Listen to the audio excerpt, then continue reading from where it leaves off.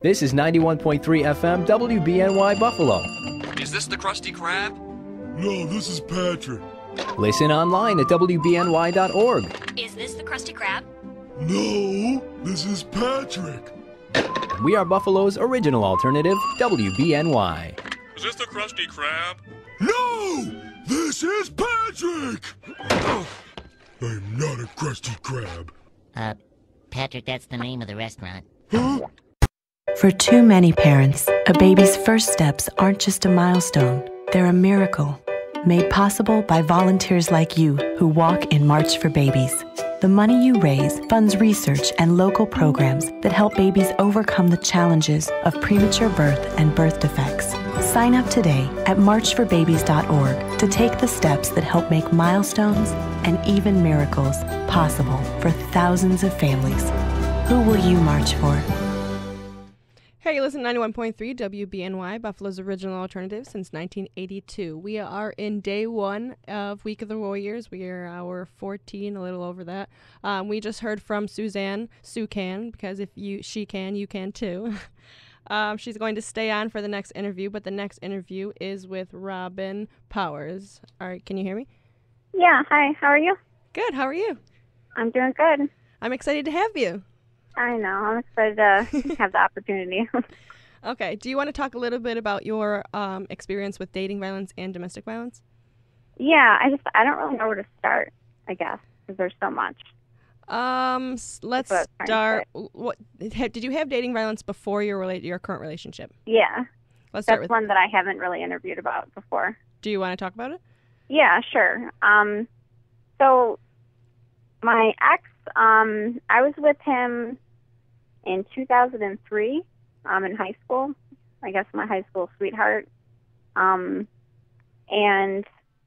everything was fine and going well until I went to the doctor and I ended up getting prescribed pain medication. And then he got upset and thought that I was like trying to hog it or something because he wanted to take it just to see its effects and stuff. So like illegally taking it. So he apparently took it behind my back. And I didn't even know this until he told me like last year. And I remember this one time he got so upset because I was trying to prevent him from going to the store to buy those bath salts. I don't know if you know what I'm talking about. Like the bath salts that make people eat faces? Like those pseudo-legal drugs or whatever that like they sold at like smoke shops. I don't know if they still do that or not, but he was like really into them and they were like had the nastiest effects ever. So in order to try and prevent him, as goofy as it sounds, I when he was in the shower, I took his wallet and his pants and just left him with his boxers and his shirt because I was like, well, he can't walk there without his wallet or his pants. And I locked them in my car because I just didn't want him to go and do that again. You know what I mean? Yes. I was trying to help. That resulted in me having to lock my room and him trying to break down the door. He got so angry. I was like shocked at how angry he got. I'd never seen him that angry. That's like the most domestically violent thing that happened between us was him trying to knock down the door. And me, at that age, I was like maybe 22 or something, 21. It was in an apartment that I had, a 3-bedroom apartment with my cousin. And I didn't know better to, like call the police or something like that. Because like my whole entire life I had been taught, don't call the police. Like that's the motto of my my family is don't call the police. Don't involve the police. Which is obviously bad. Because if there's something going on that's really bad, that's probably what you should do. But my whole life I was told not to do that. So I didn't do that. And instead he almost broke down the door. He was so close to bringing it down. And then I just opened it and I just gave him the stuff and just let him go and do it. Because I was like, you can come over to my house to hang out. At this point, we weren't even dating. But we were good friends. I was like, you can come and hang out, but I'm not going to let you have that stuff in my house. That was my rule, is no drugs in the house. Because it all started basically when I was about 19, I think, 18 or 19. I was being prescribed like hydrocodone and stuff like that. And apparently he would just take it from me without me noticing, because I wouldn't like count my pills or whatever. I would just take it when I needed it. Nobody thinks to count their own pills. Right. I mean, I do now, because like all the regulations and everything that have changed, everything's so much tighter, and my memory is so bad these days. Like, I won't remember sometimes if I took a certain medicine, because I'm on like 10 medicines or something like that right now. So like it's hard for me to remember now. So like now I do. Mm-hmm. But like back then I didn't, because I don't know, I was busy. I was going to school full time. I was working full time at Walgreens. I was the head photo tech. And you know, I was bringing home the bacon, so to speak. He had like 2 part-time jobs that didn't really bring in anything. I was basically paying the rent, you know, same old story, because, you know, with the father of my son, you know, I paid the rent. Mm-hmm. Right now, I've got the apartment, you know. That's always just the way that it happens. They end up working, but like they don't end up contributing that much. Mm-hmm. I don't know how I end up picking people that are like that, but so like that was something that was really domestically violent. Also, when I was about 16, I guess I would say, he, behind my back, when I was having sex with him, had his friend come downstairs into the basement, who I thought had left, and watched us. And from post-traumatic stress disorder, I forgot about it for about 10 years or more. I didn't even remember it. And he just told me just to forget about it and pretend like it didn't happen, which I did, surprisingly. And then I forgot about it because I was smoking pot back then, because my mom thought that that was a good solution for my depression. A lot of moms actually go that route. For about, I don't even know how many years. This was like 2004. So I guess that would be the first time that I was, you know, raped, because that was not okay with me. I don't even know what to call it. You know what I mean? Because like it was consensual between me and him, but his friend watching and like getting off to it was not okay with me. I totally freaked out and just couldn't handle the situation and blocked it out somehow. Like, I don't even know for how many years, because we ended up still dating. And I don't even know what was wrong with me to think that it was okay to still be dating. You know what I mean? Mm-hmm. I should have broken up with him then. And I don't know why I didn't. I think I was just scared and I didn't understand what was going on, because I was so young, I guess. But I blacked that out for so many years. I remember that this year, actually. I mean, like you're in a this kind of situation right now where you can kind of relax and reflect, and I think that there's a lot of things that are going to come up. I was reflecting like this year, and I just remembered it, and I was like, oh my God, because I had been friends with him for this whole entire time, and now I don't talk to him. I still talk to his mom, but I don't talk to him, just because I forgot about that betrayal, and I can't believe that he talked me into just ignoring it. You know what I mean? Mm-hmm. It's a really big thing. I don't even know what to call it. Sexual assault, I guess, on the other person, on the other party. That's actually the person also raped me too. Mm-hmm. But it's just, I'm so mad at myself that I didn't do anything then. Like, I know that I was young, but like I should have done something. I have a similar story from around the time that I was 16, and like I mean, from my specific story, I just tried to turn it into something that... you just pretended that it wasn't as bad as it was? Yes. I told other people that I had a threesome, even though it wasn't a consensual threesome, just to try to make the issue better. Yeah, I guess it's similar to that. I mean, like, and like the way that it happened, like I couldn't even see him downstairs. Like I couldn't see him. And I think there was music playing. I can't really remember. I just remember that I was facing the other way, because I had my bed like against the wall in like the left-hand corner, and then I had like my TV stand and stuff like right next to the bed, and like my head was like against the wall, so I couldn't see the other person. And he just like snuck back downstairs really quietly. And then when I'd realized, I was like really pissed, I remember, and I just didn't really know what to do or what to say. And I don't know, I'm mad at myself that I pretended that like it didn't happen. I mean, PTSD affects everybody differently. Can you talk a little bit about your situation now that would make you feel Sure. like you were a little bit more relaxed now, but... Yeah, well, right now, let's see. Well, I mean, okay, so I started dating the father of my son after I met him at the place where I worked, where I was fixing computers. And we dated for about a year, and there was no domestic violence at all. We were, like, completely in love, all lovey-dovey and stuff like that. I was working really hard. I worked 45 to 50 hours a week. I pretty much paid the rent myself. He contributed a little bit for, like, electric and stuff and food, like, and stuff like that. But basically, I don't know. It was mostly put on me. But I didn't really care because for me, money's never really been something where I'm like, I don't know. For me, money, it's just like, since I was so poor growing up, it's just like, if I have enough, then that's fine with me and I give the rest away. Just because, I don't know, money isn't the most important thing in life. That was like my view. And really I should have been like saving money, but I don't know. I was just like happy and in love and stuff like that. So, I mean, then I got pregnant and my body wasn't used to the hormones at all.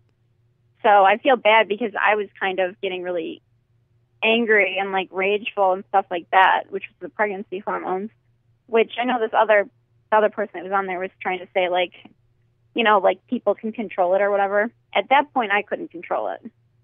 I could not control like my anxiety and stuff like that. Mm-hmm. Just because my body does not produce the hormones. That's why I didn't find out that I was pregnant until the second trimester, because all the tests were negative for, you know, the whole first trimester. Even blood tests, negative. So my body just wasn't really used to those hormones. So he didn't understand what was going on. And then once he found out that I was pregnant, he felt really bad, actually. He felt bad because he was, like, thinking I was crazy and stuff, like, behind my back and stuff, and, like, and hadn't said anything. And then, like, when he found out that I was pregnant, he just felt really guilty, actually. Mm-hmm. And then, you know, everything was pretty much fine when I was pregnant, but then it just started to go downhill. He started to develop, you know, really severe chronic pain. He's got the same thing that you do, the degenerative disc disease. Yeah. I guess it's mild right now for him, but it's causing him really severe pain. And with all of the ways that they've changed, you know, like administration of pain medication and stuff like that, and how bad healthcare is in Buffalo, he can't get a doctor to listen to him or to prescribe medication. So I know the other person was saying that, like, you can't control it, but if he has pain medication, like if he goes to the hospital or something and they give him something, it's okay. You're referring to somebody being able to change. I'm not referring to somebody being able to change. I'm just referring to people being able to control their emotions when they're in a situation that makes their body feel so uncomfortable that they just can't stand being in their own skin. Which I know what that's like, just because I've been suffering in chronic pain since I was like 9 or 8, something like that. Really young. I had carpal tunnel and tarsal tunnel back then. That's what my nerve pain was, which I figured out recently. So I'm not saying that change, and I do realize that the percentages are the same as somebody like that's a drug addict quitting drugs or whatever. It's 10% to 90%. 90% of people cannot change or cannot, domestic violence-wise. Like the statistics are the same, which I think is actually very interesting for drug abuse and for domestic violence. The statistics are actually exactly the same. It's 90 to 10. So 10% of people can change and 90% of them don't. So that's why, I mean, I can understand why people say that they can't change, because it's a very, very, very, very, very, very rare thing. But I just want to point out that it is possible. It's not likely. And usually it's probably not worth it to try and go through all of that to help them change. You know what I mean? because it's going to put a lot of stress on the person. But I think one of the biggest things to point out is, okay, so we were saying that people can't change. So people can change. They're just not going to change all the way. There is somebody that I work with, Anita Provenzano. She works in the City of Lockport Police Department as a domestic violence advocate for the last 20 years. And I've told you this before. You say Anita? Is that what you said? Yes, Anita Provenzano. Okay, yeah. So for the last 20 years, she's worked in and out domestic violence victims, male, female, all the in-between, everybody. Out of everybody in the last 20 years, one person changed, and that person just went from physical to only emotional, and that's all the wife wanted back. So then they're still together, and he did change, but he's still abusive. Right. Which I understand. I mean, like, that's why I think that they need to change the way that they're looking at it and the way that they're acting towards it. Like, I really think that, like, you know how, like, for drug addiction, there's, like, treatment centers and stuff like that? Yes. I mean, literally, I think that there should be treatment centers. I mean, there's treatment stuff like the Catholic Charities. Last year we had somebody on from Catholic Charities that talked about an abuser program. But there is some, but it's so minimal, and I think that it should be court-ordered. Like, drug addicts get it court-ordered. Like, my ex, he got court-ordered to be in, like, this facility. I don't know how long he's going to be there, but it's a special facility for drug addicts. It's instead of him going to jail. Just because, like, statistics-wise also, surprisingly, 90% of people that end up in the jail system for a long time actually have a mental illness and should be treated for the mental illness, and they don't get any treatment. Mm-hmm. I mean, it's just, I think that mental illness plays a lot into domestic violence, and so does drug addiction. I mean, they both cause, you know, abusive patterns and stuff like that. Because, I mean, if you're going to abuse drugs, then why not a person? Do you know what I mean? Mm-hmm. So I don't know. I just think that they tie into each other a lot more than society realizes and, like, the programs realize. And I just think that they really need to, like, up the ante on, like, trying to help people. Because, like, I understand, like, obviously you have to help the victim first. Help the victim first. But in order to prevent more victims, you've got to try and help the person that's making people be victims. The abuser. You know? And I just think that really society needs to find a way to pull together and do that more. Like, I know that there's a few programs, but it's kind of scarce. Do you know what I mean? Yeah. It's not like a big wide thing. Like, rehabs for drug addiction are, you know, widely known. You know what I mean? It's just like a normal thing when you think about it these days. But places for people that are abusive, I mean, like, there's not anything that's, like, court-ordered. They normally end up in jail. And then if they end up in jail, they're not really going to get any help for it. Like, are they really going to learn their lesson is my question. Obviously, they're not. There's two options. The person can end up in jail, or they're not in jail and they just move on to a new victim. Well, that's what my point is. Like, I think that instead of jail, or if it's jail and a program in jail, you know what I mean? Like, something to try and help the person. Mm-hmm. Because it could be caused from, you know, a secondary thing. You know, like, I think that drug addiction personally is a secondary illness to something else that hasn't been identified in the person. So I think that it's possible, just possible. I'm just speculating, trying to find a way to make less victims, that if they, you know, made programs, forced the program on the person, said, you know, either you're going to jail for 20 years or you can go to this program for, you know, 5 years or something. You know what I mean? Like, a serious program. Like, really, you know, I don't know. You know what I mean? Like, instead of just, like, something that's offered by the churches or whatever, like, something that's court-ordered, very serious, very stern, and actually, you know, like, means business. Like, it's like you have this one opportunity to get help, and if you don't take this one opportunity, then you're in jail. Mm-hmm. I think that maybe then the abusers might take that opportunity over jail. You know what I mean? Yeah, they would. Otherwise, they're not going to want it. Why would they want to go and get help by themselves? Especially when they don't think that there's anything wrong. Exactly. But if they end up, you know, in the situation where it's like either jail for 20 years or this other place for like 5 years where you could get help, or, you know, 5 years and then like you could get off for good behavior for changing, you know, like seeing a psychiatrist, psychologist, integrating that kind of stuff into the field, then I really think that maybe there could be less systems. Because I know that right now, statistically, it seems almost impossible for people to change, but it's just because I don't really think that there's the opportunities out there for the help that they need. Mm-hmm.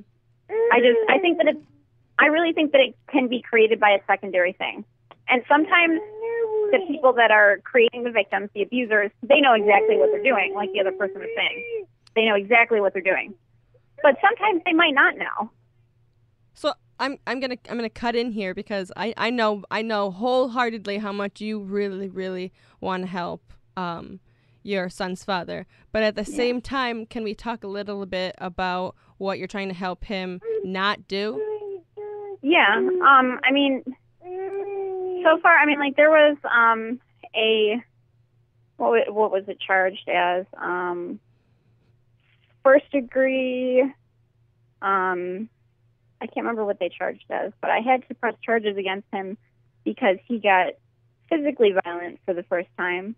And I thought that he had just like snapped. And he twisted my arm behind my back. This was in the morning at like 7 o'clock in the morning. And he forced me into the house and he yelled at me. And he basically just made me feel like a dog, like a doormat. And it was so embarrassing because everyone in the building woke up and could hear it. It was like 7 in the morning. Mm-hmm. He had to go downtown to try and apply for HEAP, and he was mad that I couldn't do it for him. I was like, I can't do it for you because I already tried because it's your name on the bill. So, I mean, for that, I had to press charges against him, which made him very mad and his whole family very mad. But I did it for Kai because I was like, if there's something going on, if he snaps, you know what I mean? Mm-hmm. I've got to stop this. I've got to nip this in the bud was my thought pattern. But when I was pressing the charges, I cried. Yes. I know. I completely can understand that. I can empathize with that too. But the thing, there was tear smears, like on the paper and everything. Oh. It was just sad when I had to go in to charge him. After I'd already written out the report, I didn't realize that I had to go back to charge him. So I went back, I charged him. I got the order of protection. We went through the custody battle. The custody battle, we ended up with joint custody. So legal documentation he gets, but he has visitation otherwise. And I have custodial custody, I guess. I don't really know what to call it. In New York State, they have awkward names for it, and they're trying to change it. But, I'm the custodial parent. Kai lives here, which upsets Jamie as well. But if he doesn't have an apartment, I don't know where he expects Kai to live. Yeah. And if he's working full-time, he thinks that the court is punishing him for having a job by giving me custodial, rights, I guess. But it's not that the court's punishing him. It's just that they're not going to punish me for being a good mom. Mm-hmm. Why would they? I mean, if they had found something that, was wrong with my parenting, then obviously, I wouldn't have gotten custody, and maybe his mom or something would have gotten custody. But, that's what he wanted originally, was his mom to watch Kai during the day. Yes. Which just doesn't make any sense. I was like, they're not punishing you. It's just that they're not going to punish me for being a disabled stay-at-home mom. Why would they take Kai away from me when Kai's so healthy and happy and strong, Mm-hmm. I mean, I'm just amazed at how healthy he is and how happy he is. He's amazing. You know how much I love my son. He is. He's a blessing. He was a surprise, but he's definitely a blessing. So, I mean, right now, basically, it's emotional and verbal abuse is what's going on now. How do you deal with that? I think I deal with it the same way that I dealt with it my whole childhood, because, there was a lot of abuse in my childhood. I zone out normally, and I just ignore him when he's doing that to the best of my abilities. He gets really mad at me. I'll put my hood up and I won't look at him when he's doing it. And I just ignore it to the best of my abilities, which isn't, that great because it's hard to ignore something like that going on. Yeah. And I always get really upset because I say, don't do this in front of Kai. But normally he'll do it anyways, which sucks. But I don't know. He is seeing at least a psychiatrist for the first time in his whole entire life. I've been begging him to see one for our whole entire relationship, and he's finally seeing one. and they put him on some medication. So I'm hoping that that helps him, because it helps with nerve pain and it helps with depression as well. So, you know, I don't know. I'm hopeful that maybe it'll help him. What happens? Even if we don't end up staying together or whatever, I just want Kai to have a healthy dad. You know what I mean? Because I don't have a dad in my life. My stepdad molested me. You know, my whole family chooses to just not believe it. And then my birth father, you know, to no fault of his own, had schizophrenia, which was really awful in my childhood. But that wasn't his fault. My mom should have gotten him care. But instead of getting him care, you know, my mom's policy is don't call the police. But don't get any help.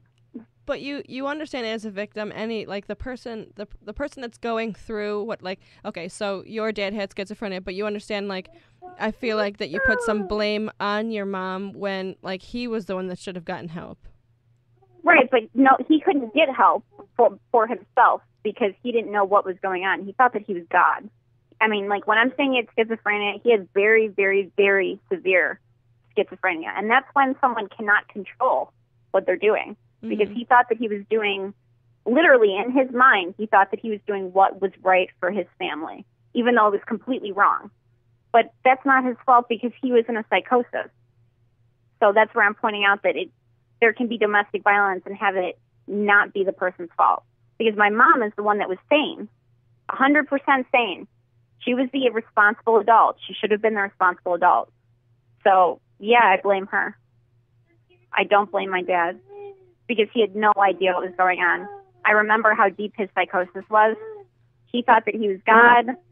He, you know, thought that he wanted to take us to a quote-unquote better place. That's when I got us out of there, because I said, we have to go. I was like, we can't be here any longer. It's dangerous. We're going to end up being killed. We got to go. My mom didn't want to go, but my grandparents came and saved us. But then my grandparents, you know, my grandma was actually extremely controlling and domestically violent too, which she just doesn't understand. But, I mean, that's what I'm pointing out. In my own opinion, which I think I'm entitled to have, even if other people differ on it, from my experience, my mom is the one that was responsible and 100% sane. She was the adult, and she's the one that should have gotten him help. Because he had no idea what was going on. That's how deep it was. He was in such a deep psychosis that he had no clue. I can't even explain it. Like, going through it, it's hard to explain. Do you feel like you're repeating the cycle? Do I feel like I am? Mm-hmm. I feel like, I don't know, I got trapped in a cycle myself and didn't realize it until I pretty much met you. I'm trying to break the cycle, but it's very difficult. In my family, it goes at least three generations. Mm-hmm. And if my grandma's domestically violent, I'm just imagining that my great-grandparents must have been domestically violent in some way, you know, to create that cycle. Mm-hmm. I mean, it does start with one individual, obviously, and then it just kind of continues throughout the family unless it stops. But, I mean, so far I'm the third generation. My little sister was even in a domestically violent relationship, which I found out last year, which I was surprised at. She didn't even tell me. I was like, why didn't you tell me? Why didn't you ask for my help? And she was just like, I don't know. You were going through enough, and I didn't want to tell you. But this is when I was really mad after everything happened. And she was just like, I know how you feel. You know, her ex was a drunk. So, I mean, like, I'm not trying to repeat the cycle, but I can see it throughout my family, and I'm grateful that I'm probably the only one that can see it. My brother doesn't see it. My sister knows that she was in a domestically violent relationship, but she doesn't understand repeating the cycle, breaking the cycle, stuff like that. You know, she doesn't understand probably why she ended up in the relationship, staying in it. Yeah, it's really good that you can see it for what it is. I mean, like, I'm sad that it's repeating, and I'm trying to stop it. But at the same time, I'm glad that at least I can recognize it. Mm-hmm. I'm the first person in my family that can at least recognize it. So that's at least a start. I know that it's not that great, but it's something. I mean, I started realizing it when I was like 27, which unfortunately that's kind of late in the game. It's not too late. It's not that it's too late. It's just I feel bad that Kai saw some of it and stuff like that. Right now he's mad because he's trying to play with toys. I don't know. It's just it's hard because like even if hey Kai, sweetie, sweetheart. Sorry, just give me 1 second. Okay. I just need to get him a binky. Somebody's upset because it's almost nap time. I want him to have, even if he's like, if Jamie and I don't end up together, which I don't think that we will, I just want Jamie to be happy and healthy so that if Kai's going in between 2 different homes, at least both parents will be happy and healthy. You know what I mean? Mm-hmm. It's just, that's what my goal is. My goal isn't to, quote unquote, fix him. It's just, I want him to get the help that he needs. Because I just want him to be as healthy as possible. Mm-hmm. Especially, I mean, it's just, I feel like it's my job to do that. Since my mom did not do that. But I don't want you to feel like you have to fix your situation the same way that your mom should have fixed that situation. See, that's the thing is I do. That's how I feel. Because I saw my mom screwed up so bad. But I mean, when I'm saying that my mom should have taken responsibility, I'm saying she should have had him committed into a psych ward. I'm not saying that she should have stayed with him, which is what she did. You know? Mm-hmm. But this is different because Jamie doesn't have, oh, I shouldn't have said his name. But he doesn't have, you know, he's not in a psychosis or anything. He's just in a lot of pain and doesn't know how to deal with it.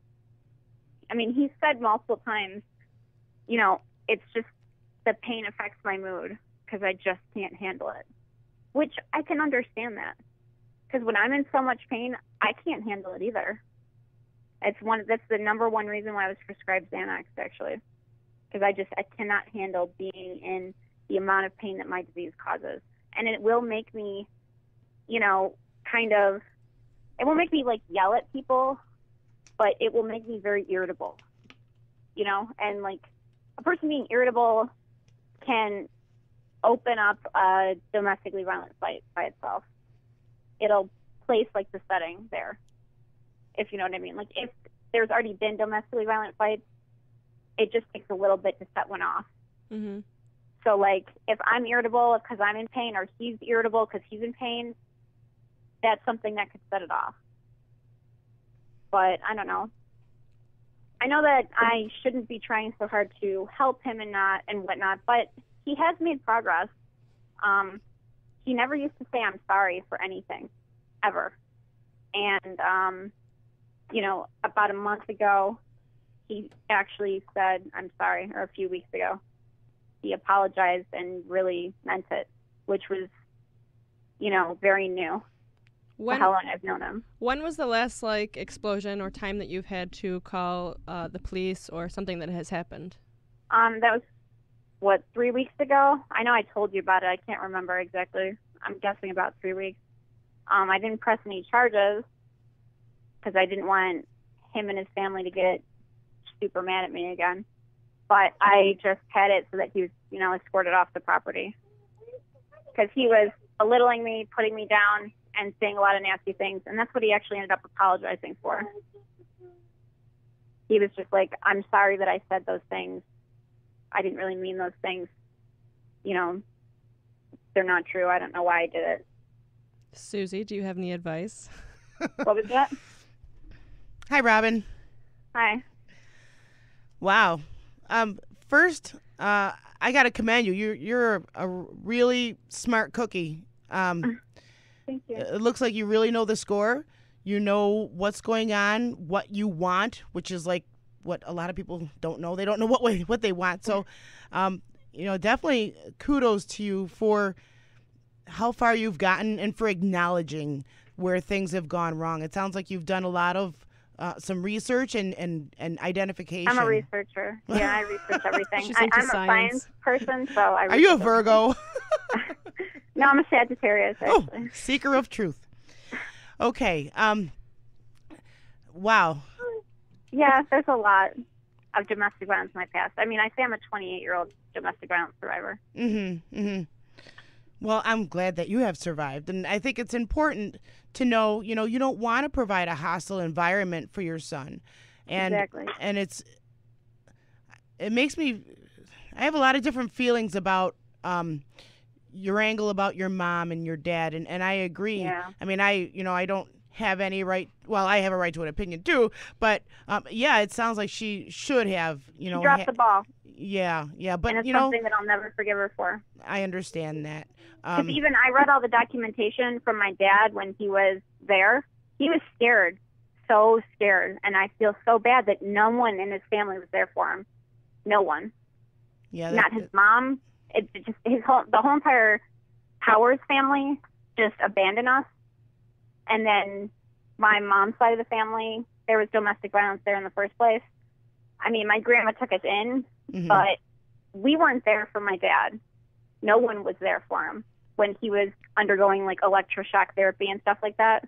Oh, goodness. I just feel so bad because it's not his fault that he was sick. Yeah. So that's where it's not his fault that there was domestic violence. That's where I place the fault on my mother. I understand. Because she was completely, I kept telling her over and over again, and I was like 6 or 7 years old. I was like, this isn't okay. We got to go.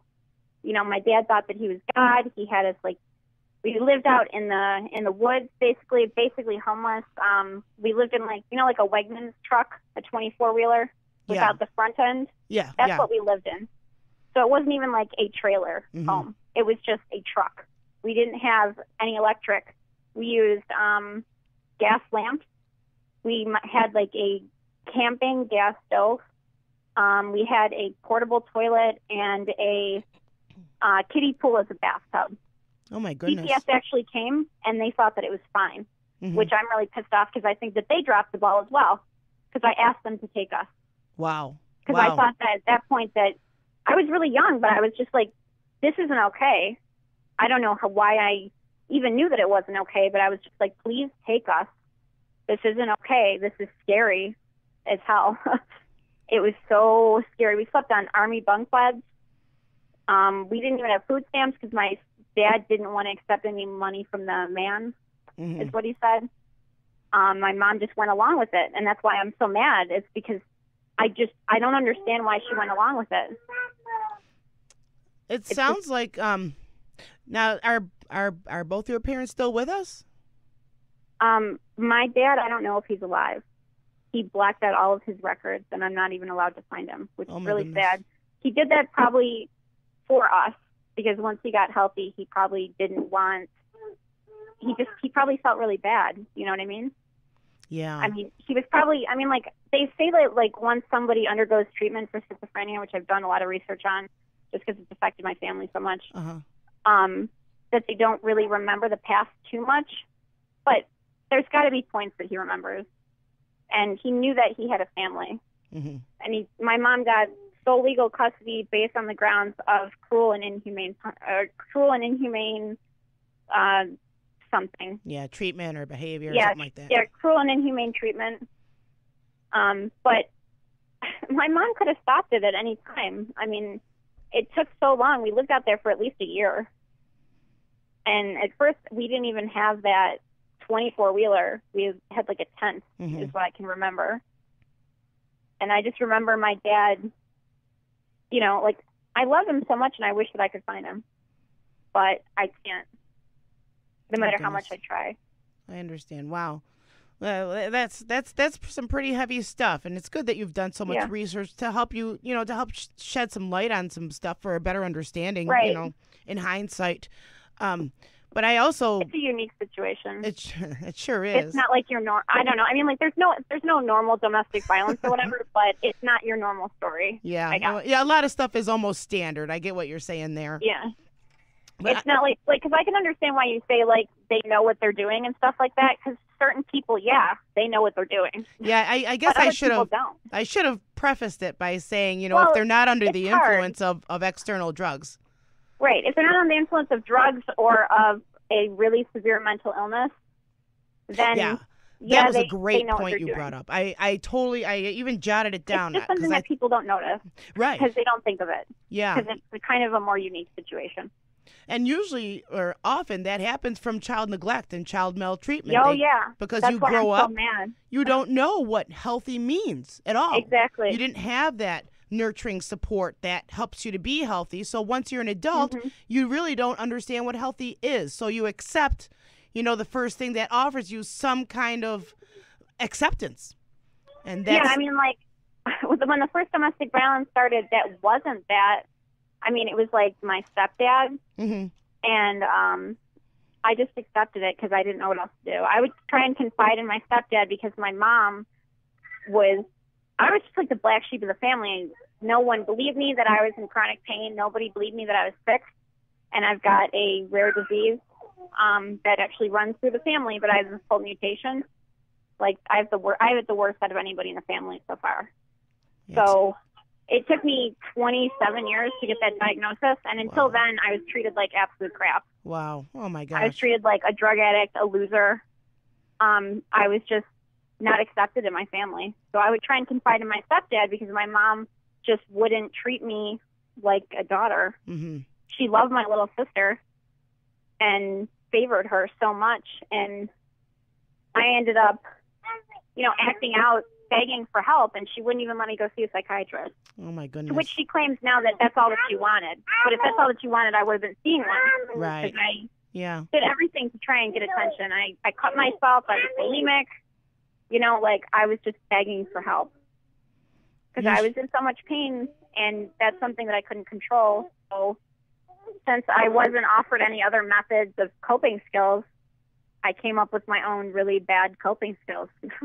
Right. Well, you sure know the game now, though. You're way Yeah. ahead of yourself, and goodness, you've really come a long way. So make sure you don't forget to pat yourself on the back, and you want to, keep going in that motion of positivity and being as healthy as possible. And bless you for wanting to help, your baby's daddy to be as healthy as possible. That makes perfect sense. Yeah, because there's domestic violence in his family too.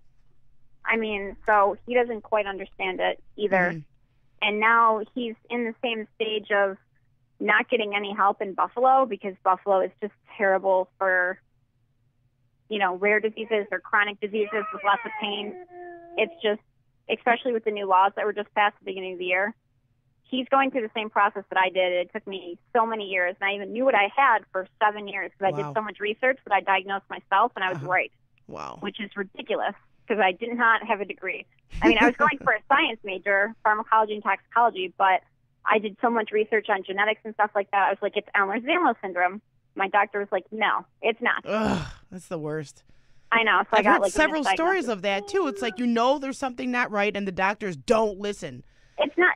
I mean, like he always said, I have the most messed up genetics out of anybody that he's ever met. How nice. But he knew that there was something very wrong. He just probably didn't want to diagnose me with something to which there's no cure and no treatment for. But that's their duty. It's an orphan drug. That's what was that? But that's their duty. That's what the medical practice is for. I know. To define and help, not to deny. He just kept hunting for something else. Oh, my goodness. He just didn't probably want that to be the answer. But then when I found that to be the answer, he gave me a hug and a handshake and commended me. For doing his job. Yeah. Yep. Can you have his paycheck, too?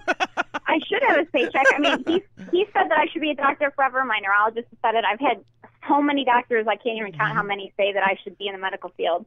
But it's just too hard for me right now because I'm trying to take care of my son. You'll and get there's there. Just no more energy left. She almost has a bachelor's degree. Oh, my goodness. Wow.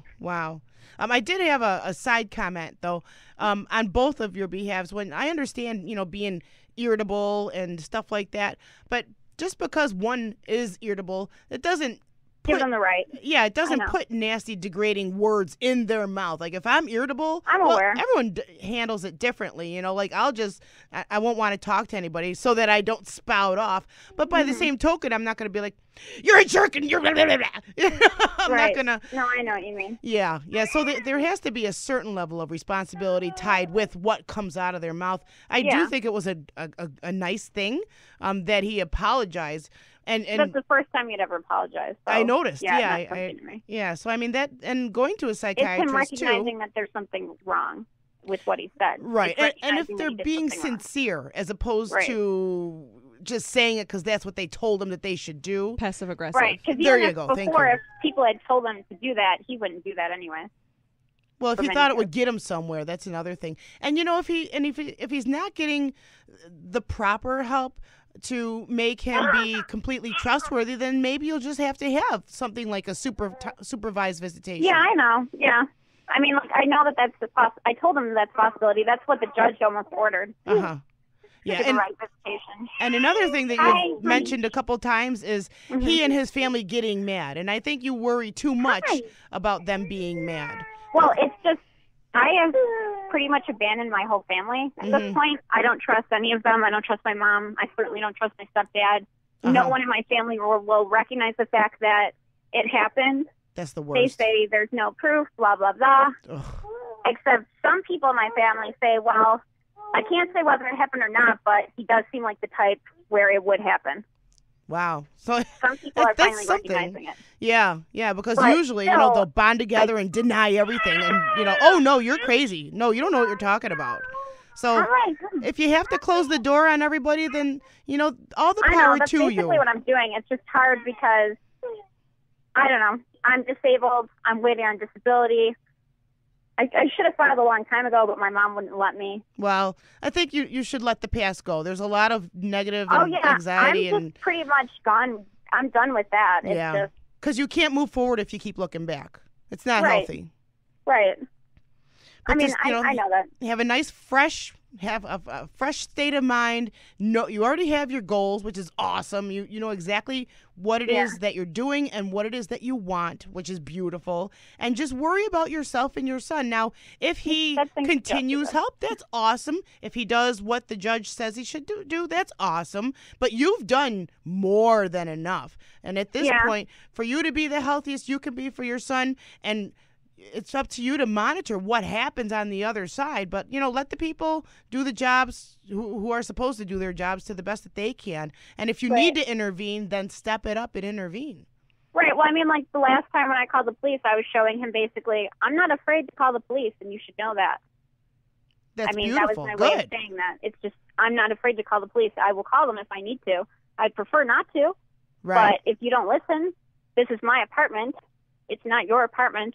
And if you start belittling me, putting me down, and you won't stop, then yeah, you're going to have to leave. Yeah, good for you. Because if you don't lay the grounds, they're just going to keep on overstepping those Exactly. boundaries.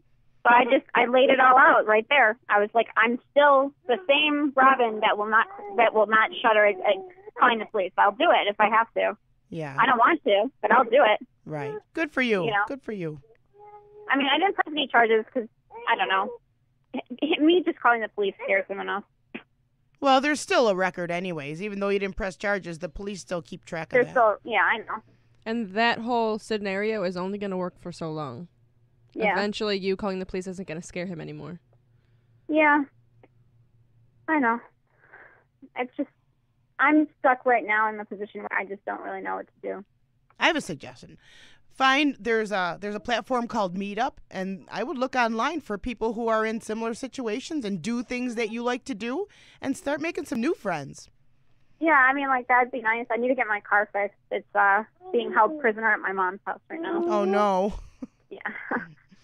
There's just a lot going on. So that's why I'm trying not to, like, touch on all of it because it's just so widespread that it's a net wider than what today's topic is supposed to be. So, sorry, Jessica. I mean, on that subject, if anybody's listening right now and knows somebody that might be willing to donate a tow to get her car and help, That's beautiful. then please, by all means, And I either can let fix me know or computers find me on in exchange. Facebook. And yes, she will trade for computer I can fix technical. computers, electronics, phones, Ooh. TVs, anything. Ooh. Screens, hardware, software. It's just what I do for fun. It's my thing for Wow. fun. So She's should past people call the Geek Squad. station then?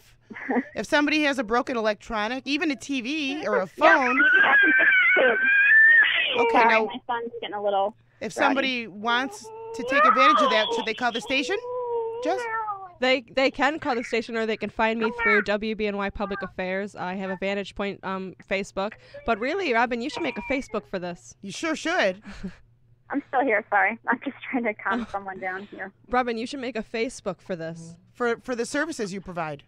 Not quite sure what else you want to touch on, though. I mean, there was some really good content. What was that? I said this was some really good content. Is there anything else that you would like to talk about or shed some light on? Any kind of awareness? I just want to make the point that normally people, when they see domestic violence, I mean, like, I'm very happy and proud of the people that I see going out there being strong and looking at the statistics and being like, there's no way that it's possible and it's not my fault, because of course it's not the victim's fault. But in certain cases, it's also not the quote-unquote abuser's fault either, which no one really recognizes. In my dad's case, it wasn't his fault. I don't know. I blame my mom. I can't help but blame my mom. So if there's anybody else in this circumstance, do you have any advice for them? Get a hold of me. It's such a unique circumstance, and it's so hard to come to terms with, especially with the normal literature that you're going to read. It's just, I mean, I guess it's not so much about, like, finding the right person to blame, but it's just now I know I can't trust my mom. I mean, like, when Kaiden was, you know, if this was in reverse, I mean, we would be homeless, you know, and my dad would be schizophrenic, which that would be his father, and I would just be completely ignoring it and just, you know, abiding by. I think her phone died. Aw. Okay. What a sweetheart. Oh, my goodness. I felt like,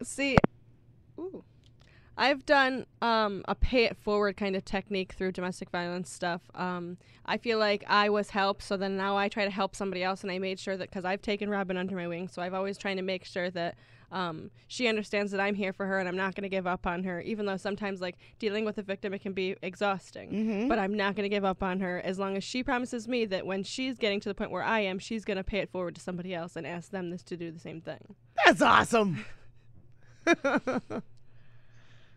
What a great conversation. Yeah, wow. So I'm going to break for some commercials, and maybe we'll be back, or maybe you'll hear music. It's up in the air. 91.3 WBNY, Buffalo's original alternative since 1982, brought to you by the Buffalo State College Student Activity Fee. Finding a job in the bartending industry can be rough. You need to be employed to get experience, and in order to get experience, you need to be employed. Here enters... You're never going to get any bigger. Well, I'll tell you what. Today he's a New York State record holder. He's all natural. He abhors alcohol and drugs and cigarettes because that's what he grew up watching and smelled like. He went to a Catholic school, and they would always accuse us of smoking, both of my kids, so they hate that. You know, we did that to our kids. I feel horrible for that, too.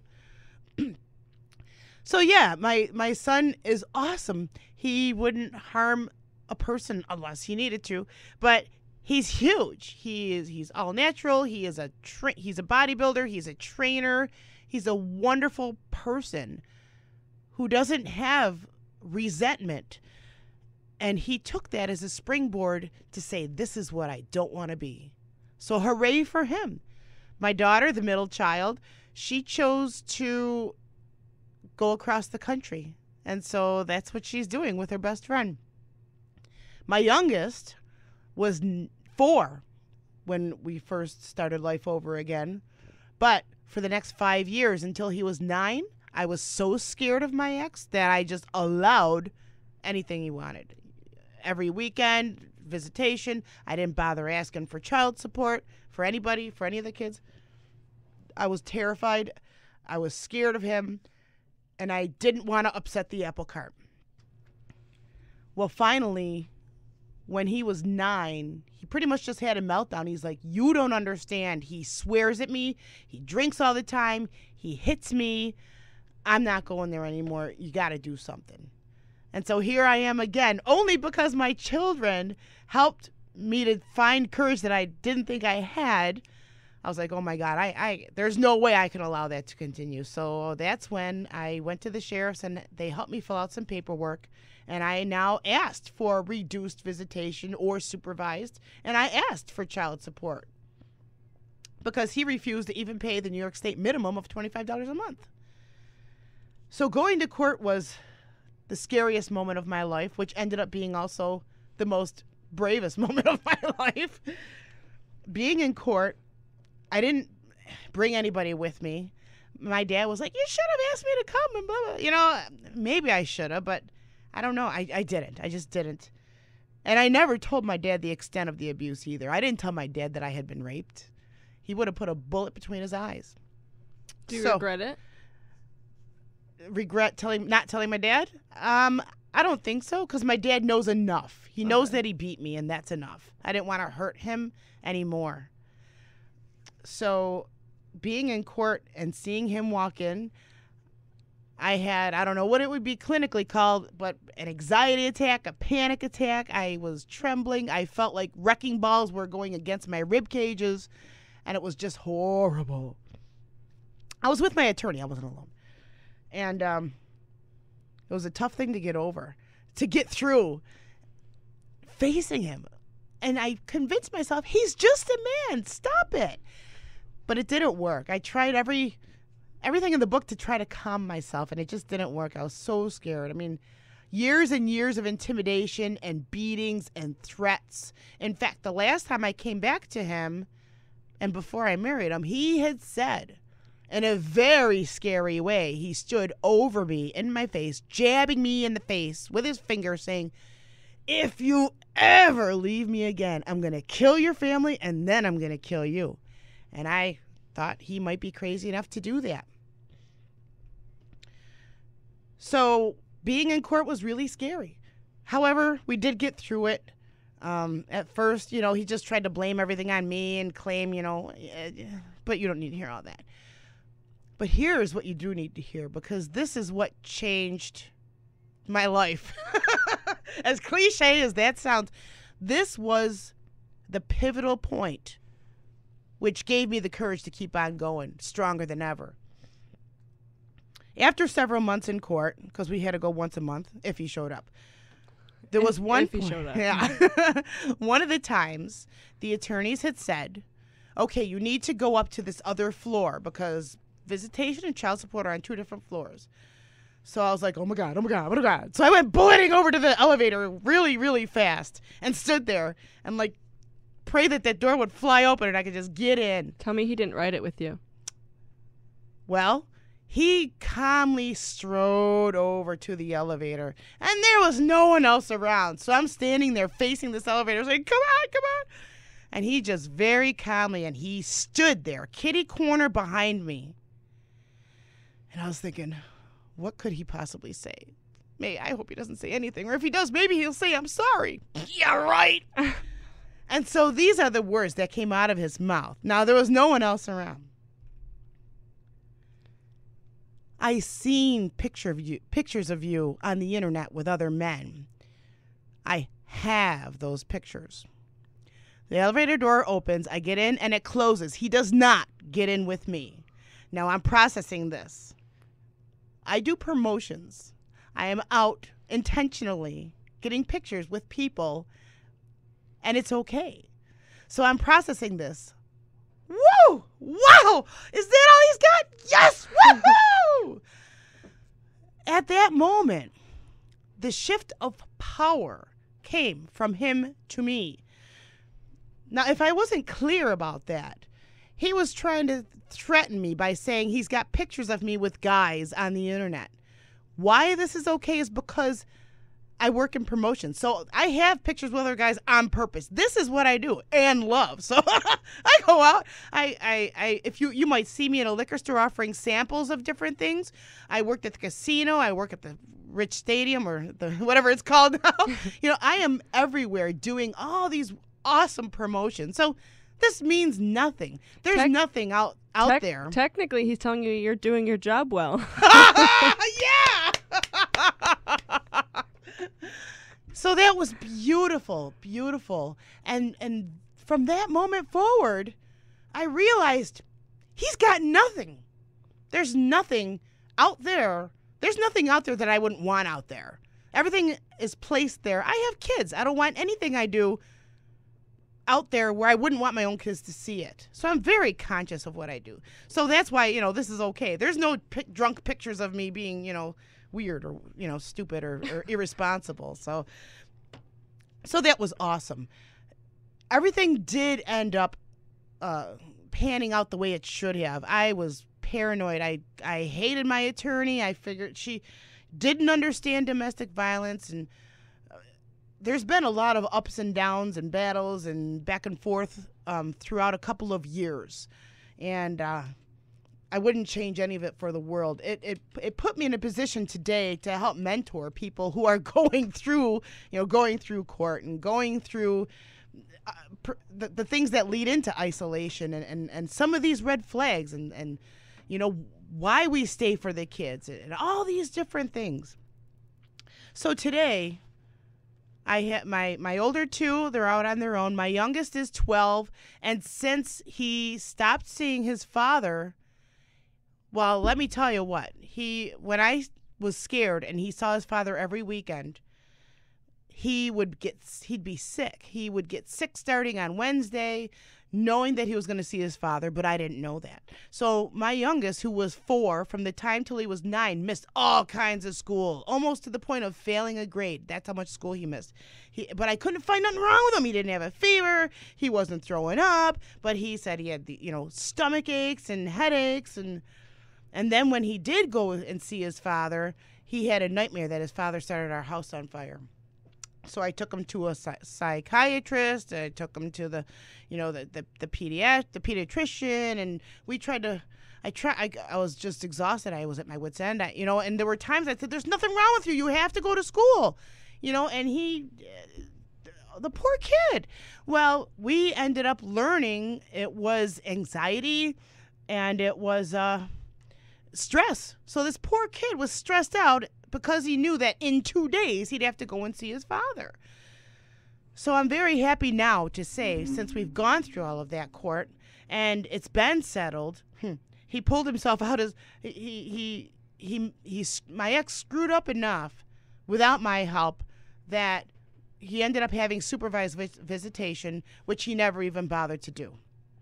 Same here. So now my son has his color back. This year he has perfect attendance. And, school did get involved. CPS did get involved. And everything is now righted itself. Everything is beautiful. My son, he is just amazing. He's very truth-driven, and he was never afraid of his father, like me. So fortunately, all of us have overcome. We continue to heal. I think me more than anybody. They seem to be better off than I do, but I think, I never want to completely forget about it because I use my story today to help reach 2 other people as well. In fact, that's why I started a non-for-profit. And the first year after he was removed, when I didn't know who my kids were, there was a Saturday afternoon after we had moved. There was a Saturday afternoon, and it was really gray and dismal out and like chilly. And it was fall, I think. And I just had this horrible feeling of heaviness on my shoulders and inability to move forward. And I had not shared why we were split up. I didn't talk to my family too much, and I think they kind of tiptoed around me, just waiting for me to share what I wanted to share when I was ready. So I was still kind of, in my own little space, and I didn't know how to advance. And then it hit me like flipping a switch that I was protecting his family. That's what it was. I didn't want to say nothing because I was worried that his family might hear. I was the one who needed protection, not his family. So at that point, that is when I started to share my story with some people. And as I did that, I was responded to with other survivor stories. My best friend and I both wanted to be radio jocks. And since I turned 17 and got isolated and everything I ever wanted to do became stifled, she did go on and she became a station manager and had I don't want to say a great life because she also ended up with somebody who was abusive, but she's away from him now and is happily married. But we reconnected on MySpace after I had gotten out, and she let me know. Well, actually, when we found each other on MySpace, right around that time, her father had passed away, and she was living out of state. So she came home, and so we got together, and that was the first time I had seen her in over 20 years. We went to a spa together. Now, when you're in an abusive relationship, you don't get to do anything fun for yourself. You don't get to look nice. You never get to feel special. You're always kind of just held at bay and just existing. So to go to a spa, I was lit like a Christmas tree. I was so excited. So we get in there, and this girl's painting my toenails, and my friend Sue was, I don't know, she was getting something else done. And I was talking about how life is so much better, and I can appreciate a whole night of sleep without being interrupted or name called or hit. I can appreciate, a sunrise by myself. I can appreciate my independence and being able to do stuff. Well, this girl who's painting my toenails, her eyes start welling up, and I was like, oh my gosh, no, it's okay, because I'm not in that situation anymore. And little did I realize, wow, other people around me may have been in that situation too, as was this girl who was painting my toenails. And so she told me, I grew up in that kind of a situation, and wow. So over the next 45 minutes or so, we were talking about it, and I don't know, maybe there were probably 30 people who had all come to the room in this room by that point, and we're all talking about domestic violence and knowing somebody or being in that situation or almost, or everybody had a story how domestic violence meant something to them. And so this girl who was painting my toenails and her coworker, I don't know who the coworker was, but she had a story as well. So these two girls, they said, wow, I don't want to share my story. I'm not ready to talk about it. And the other one goes, well, we need you to be our voice. Ting! I was like, ooh, yeah. And out came the cape, and I was like, yeah, this is what I'm going to do. I'm going to do it.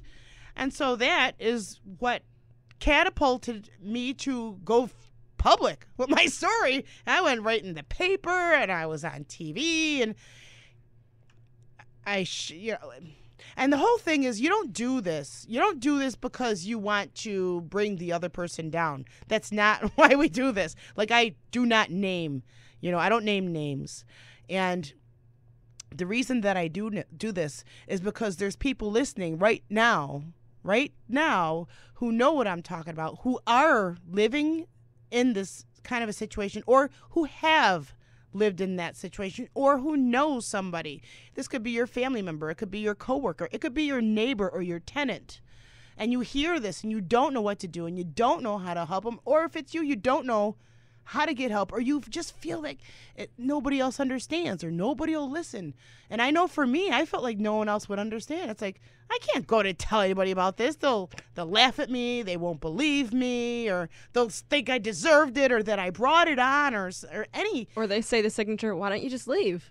Oh, that's the worst. Yeah, or I would never let that happen to me. Okay.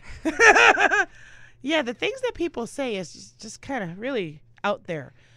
But this is why I share my story. So you know that you are not alone, and there is help. And I'll tell you, when it was me, this was several years ago, and help was not as publicized as it was today. And I'll never forget, one time at work, I looked online for help. I found a phone number. I called the phone number, and the voicemail box was full. I sent an email. The email got bounced back. Website links were broken. So once I started to share my story, I said, I'm going to take this up a notch. I'm going to start an organization. And so that's what I did. At first, it was called OP Music House because I wasn't prepared to share my story. I was more ready to talk about local music, and because that's what I loved also. And I tried to put the two things together, and I had a vision of a community center where OP Music House was the first time I remember you coming into my radar. Yeah, I went to a 2010. I went to when I was with my ex. I dropped him off at work and I told him I was going out, and that's where I went. Oh my goodness! Wow. And that's when this whole thing started. And so the vision was people would come in, young people can get tips and tricks from people who are in the music industry, and that I would have the equipment and instruments in one place. And so if they have, can you say, if you have parents who are yelling at each other? I mean, whispering a word that you're not sure about. I'm glad that it's okay to say, but if it wasn't, it's still a violation. So if you have parents that are yelling at each other and you wanted someone to come and play your instruments or learn how to record, that was the vision of OP Music House, where you could come and do that. However, if you wanted somebody to talk to about what was going on, that we would also offer that. So that was the original vision. And it's changed over the years, and I thought we were going to move into this awesome church, but I didn't have any money, and it didn't come raining in. So what we have done, though, is we created the Exposure Concert, and 2010 was the first one back at Club Paradise, which is now closed. Since then, we moved it to the Cove on Transit, and it's been there ever since. So what this is, it's a free show. It's all these local bands come and they play for free. If it means something to them or if they just want promotion, I don't even care. They're donating their time to be there. Allentown Joe, he donates our drum kit. He might be doing our sound too, or our amps too. I'm not sure yet. Yorkville Sound has been there for us. Regal Tip Drumsticks has been there ever since day one, as has Certo Brothers. They give us booze for a month, I call it, and we raffle that off. So there's a Drummer's Delight package, and we raffle that off. So all these, who else? There's Dan Ned from Style and Tattoo. There's Barry from the Head Shop, Terrapin Station, and I'm sure there's more that I'm not thinking of right now. But we have all kinds of sponsors, and they kick down gift certificates, and we have a bunch of volunteers, and then we have Small Business Saturday. That's a new addition, which is just amazing. So from all this horrible negativity, and for me it was 22 years. That's a long time. So I use my story to prevent you from falling into this horrible pit that I did. And please don't stay in this for 22 years. You don't need to stay under somebody else's foot. And if you think, excuse me, that you can fix them, you can't. That's a big thing. People who fall victim to situations like this, there's a certain profile that they fit. They're compassionate. They are energetic. And they're very caring and very loving, and they want to take care of people. Well, guess what? We want to fix these people. These people come to us in a broken state, and we think that when they blow up, they lose it, that it's something that's out of their control, and that we can somehow nurture them into not being that way anymore. And it's simply not the case. So you need to know this. We can't fix people who fly into a fit of rage, who blame it on, it was a reaction, or, I have a chemical imbalance, or, I'm sorry, but it made me think of this and I just lost it. Because guess what? They do know what they're doing. They are not losing control. They know exactly what they're doing. And what they're doing is putting the fear of God into you so that they can keep control of you. This is all about power and control. And they don't always resort to violence, even though the term domestic violence, but it also encompasses words. Words can scar way deeper than a black eye can. If you're being told you're useless, you're ugly, you'll never amount to anything, nobody else would want you, no one else can love you the way that I love you, and guess what? We hope not, because that hurts. You don't need to listen to that. You don't need to take it. And they're not going to stop, because a good, loving, healthy, that's an important word, a healthy relationship never breaks each other down. You should be encouraging each other. It doesn't mean you have to like the same things or like the same hobbies. We're not talking about that. We're talking about encouraging each other and support with what each other wants to do. You know, somebody might not be telling you, oh, you're beautiful every 2 seconds of every day. That's not what this is about. But it's not, you're fat, you're useless, you're ugly. It's not those kinds of attacks. I remember, here's a horrible story. When I was 7 months pregnant with our second child, he had taken my car. Well, I gave him permission. He took my car, he took my paycheck, and he went to Canada and blew it all with his best friend on strippers. And he came home, beat the piss out of me, and I waited for him to pass out. He passed out on the kitchen floor.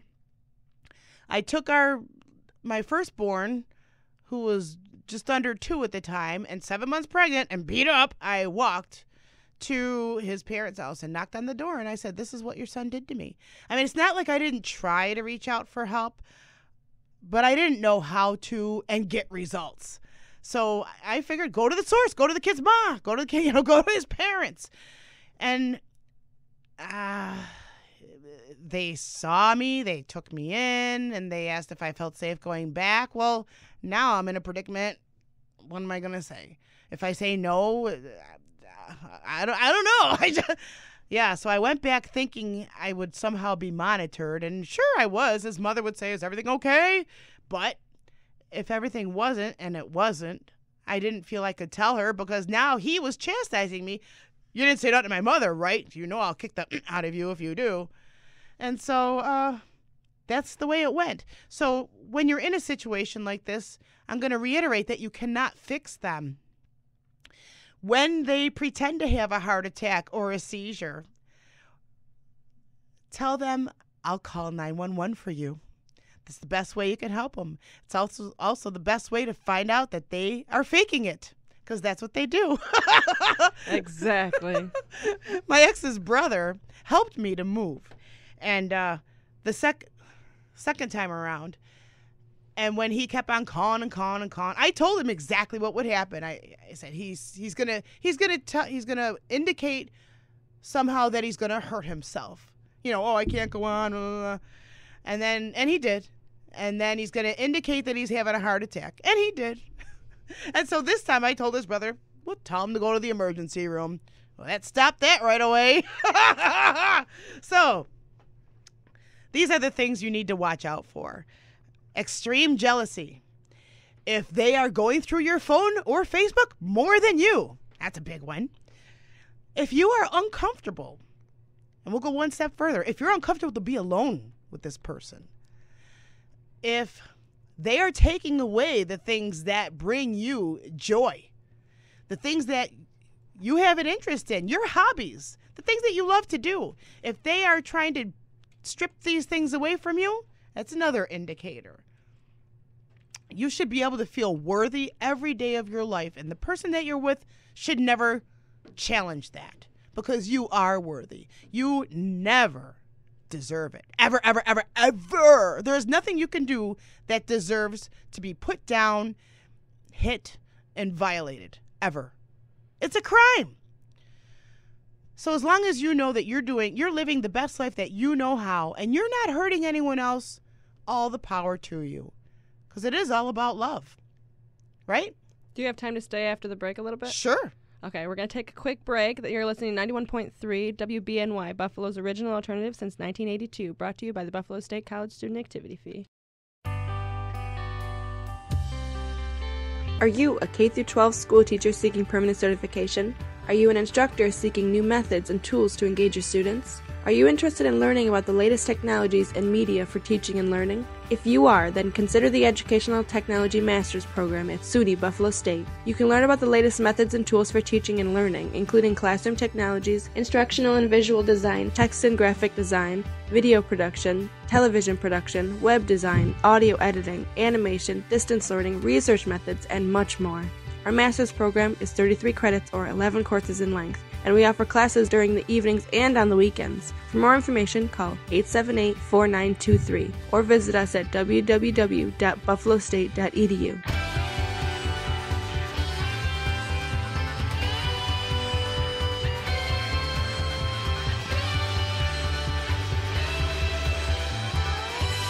The future is yours at SUNY Buffalo State.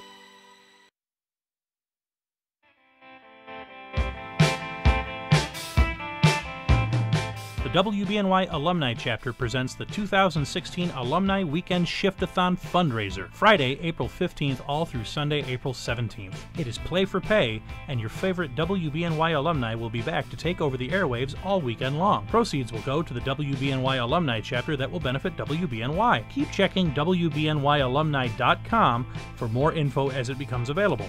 Soon. Again, the WBNY Alumni Weekend Shift-a-thon is April 15th, 16th, and 17th. Don't miss it.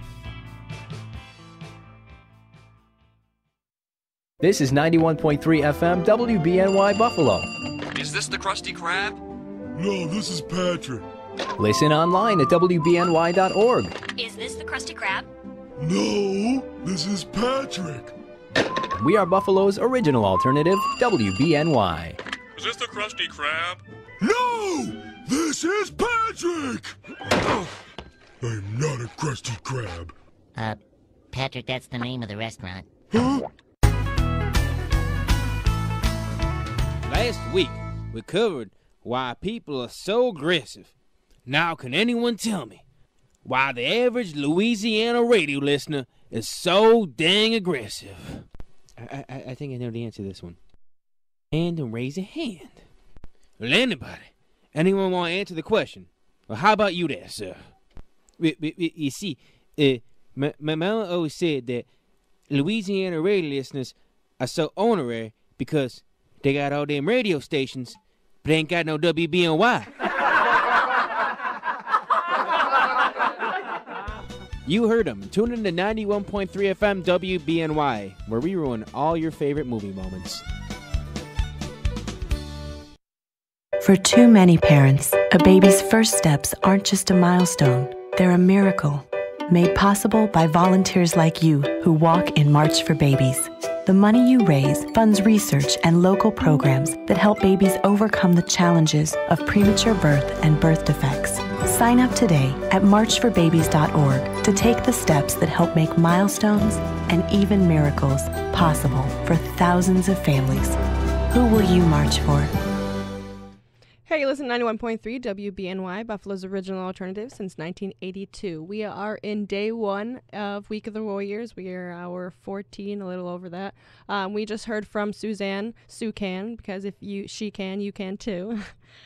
She's going to stay on for the next interview, but the next interview is with Robin Powers. All right, can you hear me? Yeah, hi, how are you? Good, how are you? I'm doing good. I'm excited to have you. I know, I'm excited to have the opportunity. Okay, do you want to talk a little bit about your experience with dating violence and domestic violence? Yeah, I don't really know where to start, I guess, because there's so much. Let's start. Did you have dating violence before your current relationship? Yeah. Let's start with one that I haven't really interviewed about before. Do you want to talk about it? Yeah, sure. So my ex, I was with him in 2003 in high school. I guess my high school sweetheart. And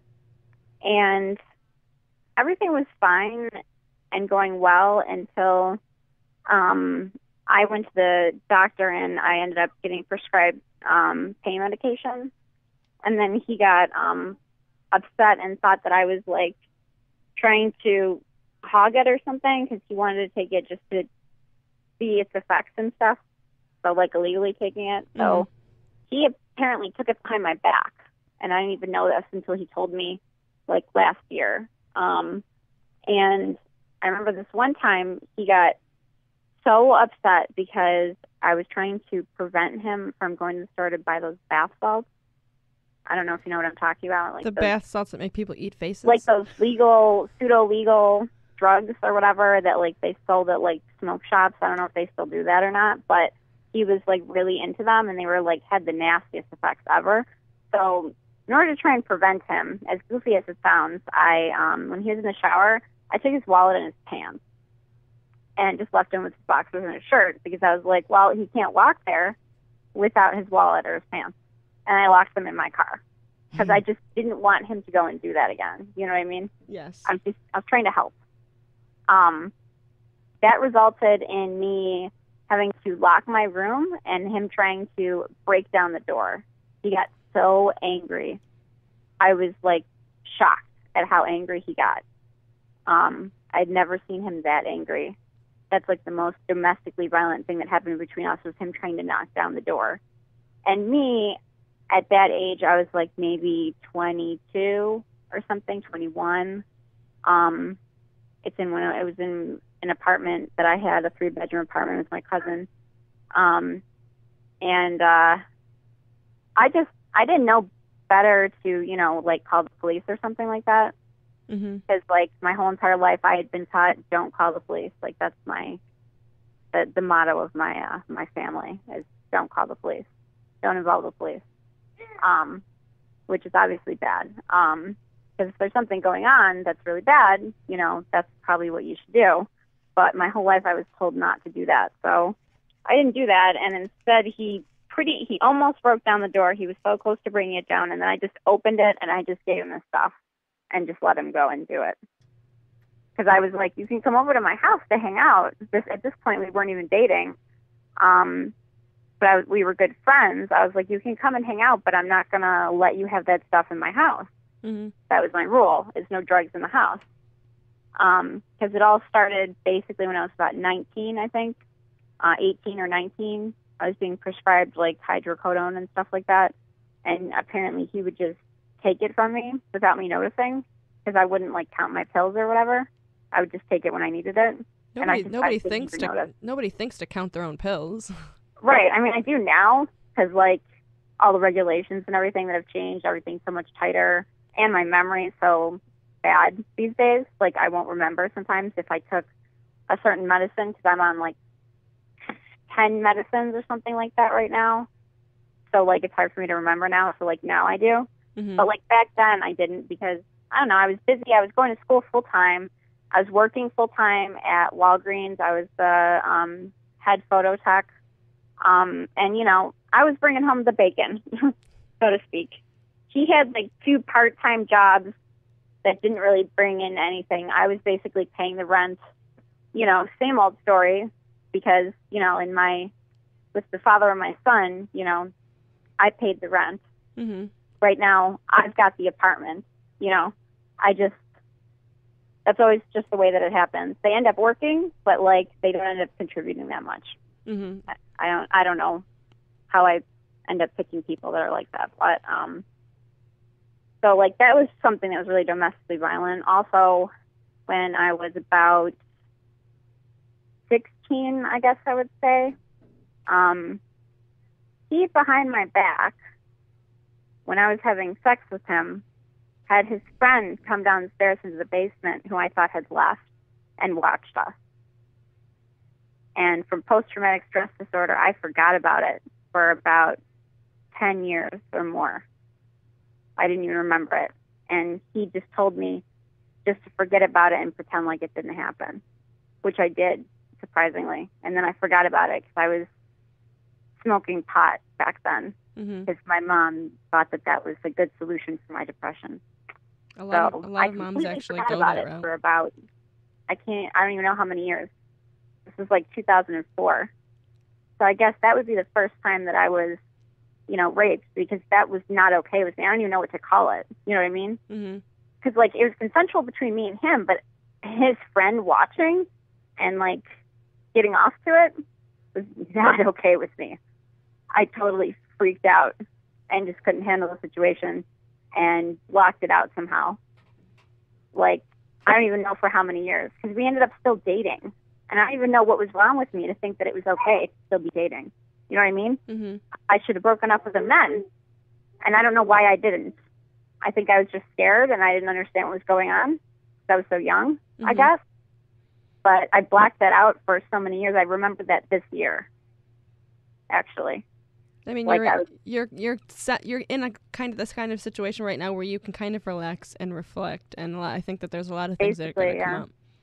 I was reflecting like this year, and I just remembered it, and I was like, oh my God, because I had been friends with him for this whole entire time, and now I don't talk to him. I still talk to his mom, but I don't talk to him, just because I forgot about that betrayal, and I can't believe that he talked me into just ignoring it. You know what I mean? Mm-hmm. It's a really big thing. I don't even know what to call it. Sexual assault, I guess, on the other person, on the other party.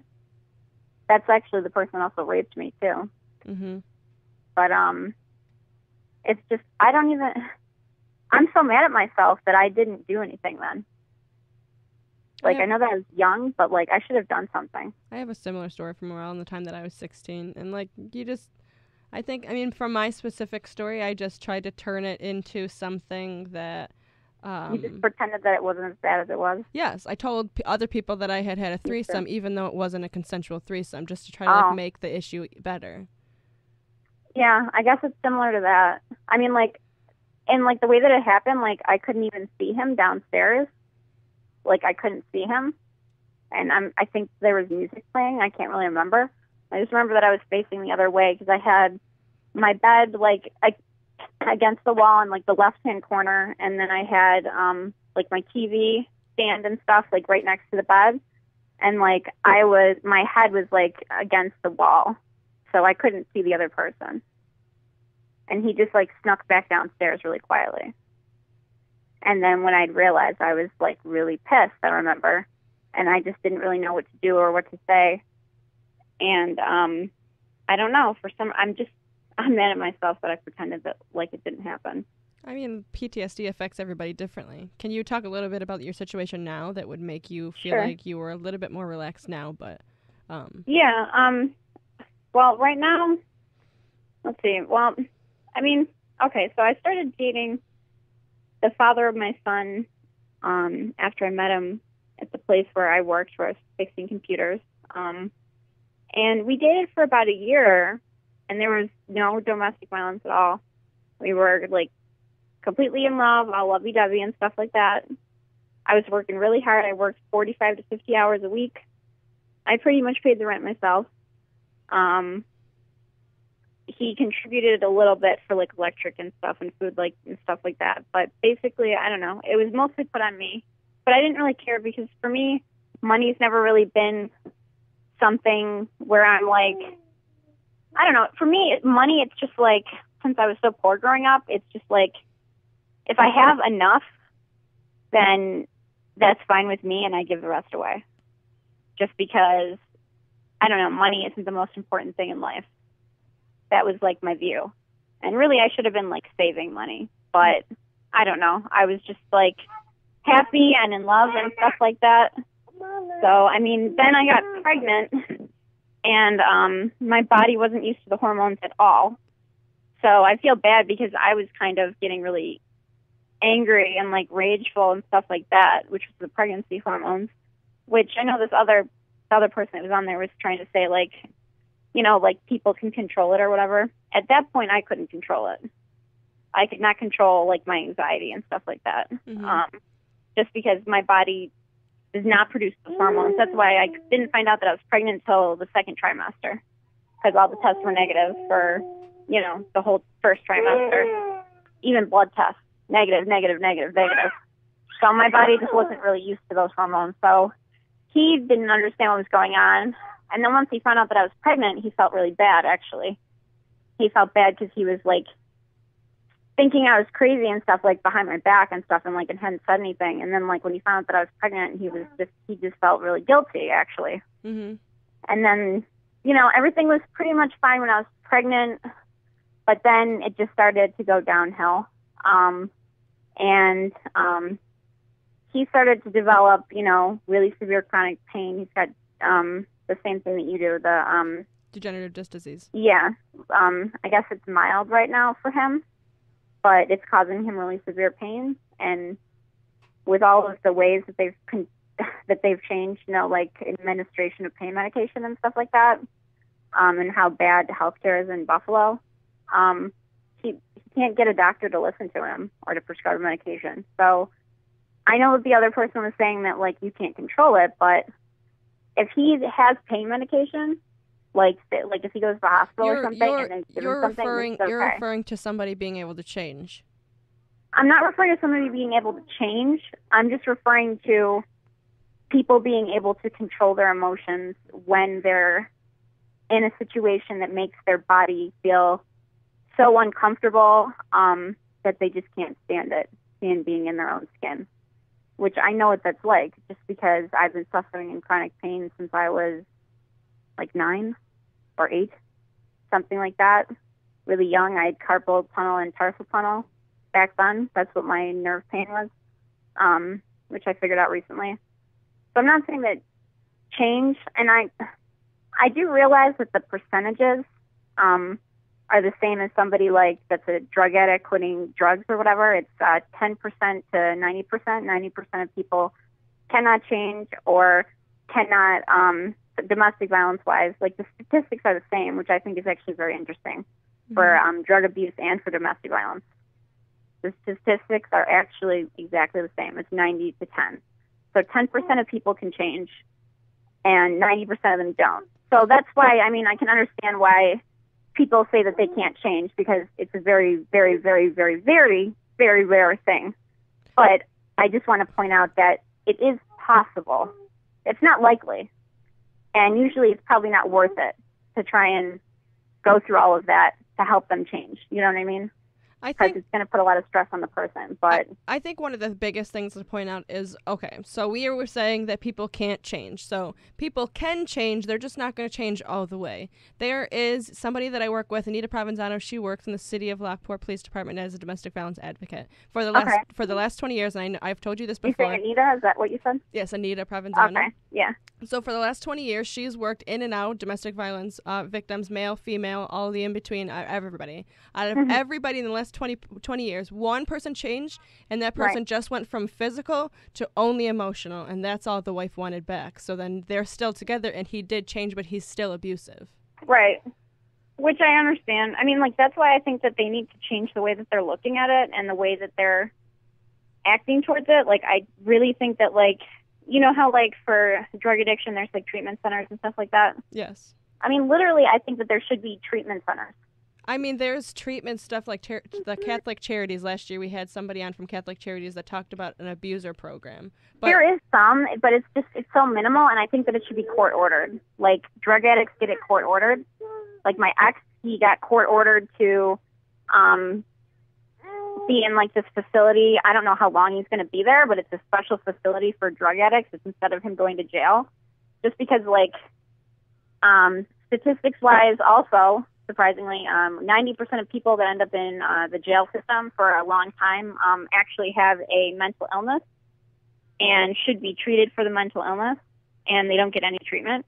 Mm-hmm. I mean, it's just, I think that mental illness plays a lot into domestic violence, and so does drug addiction. I mean, they both cause, you know, abusive patterns and stuff like that. Because, I mean, if you're going to abuse drugs, then why not a person? Do you know what I mean? Mm-hmm. So I don't know. I just think that they tie into each other a lot more than society realizes and, like, the programs realize. And I just think that they really need to, like, up the ante on, like, trying to help people. Because, like, I understand, like, obviously you have to help the victim first. Help the victim first. But in order to prevent more victims, you've got to try and help the person that's making people be victims. The abuser. You know? And I just think that really society needs to find a way to pull together and do that more. Like, I know that there's a few programs, but it's kind of scarce. You know what I mean? Yeah. It's not like a big, wide thing. Like, rehabs for drug addiction are, you know, widely known. You know what I mean? It's just like a normal thing when you think about it these days. But places for people that are abusive, I mean, like, there's not anything that's, like, court-ordered. They normally end up in jail. And then if they end up in jail, they're not really going to get any help for it. Like, are they really going to learn their lesson is my question. Obviously, they're not. There's two options. The person can end up in jail, or they're not in jail, and they just move on to a new victim. Well, that's what my point is. Like, I think that instead of jail, or if it's jail and a program in jail, you know what I mean? Like, something to try and help the person. Mm-hmm. Because it could be caused from, you know, a secondary thing.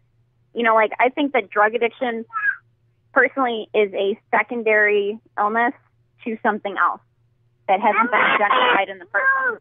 So I think that it's possible, just possible, I'm just speculating, trying to find a way to make less victims, that if they, made programs, forced the program on the person, said, either you're going to jail for 20 years or you can go to this program for, 5 years or something. You know what I mean? Like a serious program. Like really, I don't know. You know what I mean? Like instead of just like something that's offered by the churches or whatever, like something that's court ordered, very serious, very stern, and actually, like means business. Like it's like you have this one opportunity to get help, and if you don't take this one opportunity, then you're in jail. Mm-hmm. I think that maybe then the abusers might take that opportunity over jail. You know what I mean? Yeah, they would. Otherwise, they're not going to want it. Why would they want to go and get help by themselves? Especially when they don't think that there's anything wrong. Exactly. But if they end up, in the situation where it's like either jail for 20 years or this other place for like 5 years where you could get help, or, 5 years and then like you could get off for good behavior for changing, like seeing a psychiatrist, psychologist, integrating that kind of stuff into the field, then I really think that maybe there could be less victims. Because I know that right now, statistically, it seems almost impossible for people to change, but it's just because I don't really think that there's the opportunities out there for the help that they need. Mm-hmm. I really think that it can be created by a secondary thing.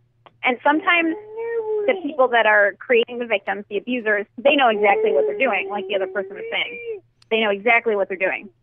But sometimes they might not know. So I'm gonna cut in here because I know wholeheartedly how much you really, really want to help your son's father. But at the same time, can we talk a little bit about what you're trying to help him not do? Yeah. I mean, so far, I mean, like there was what was it charged as?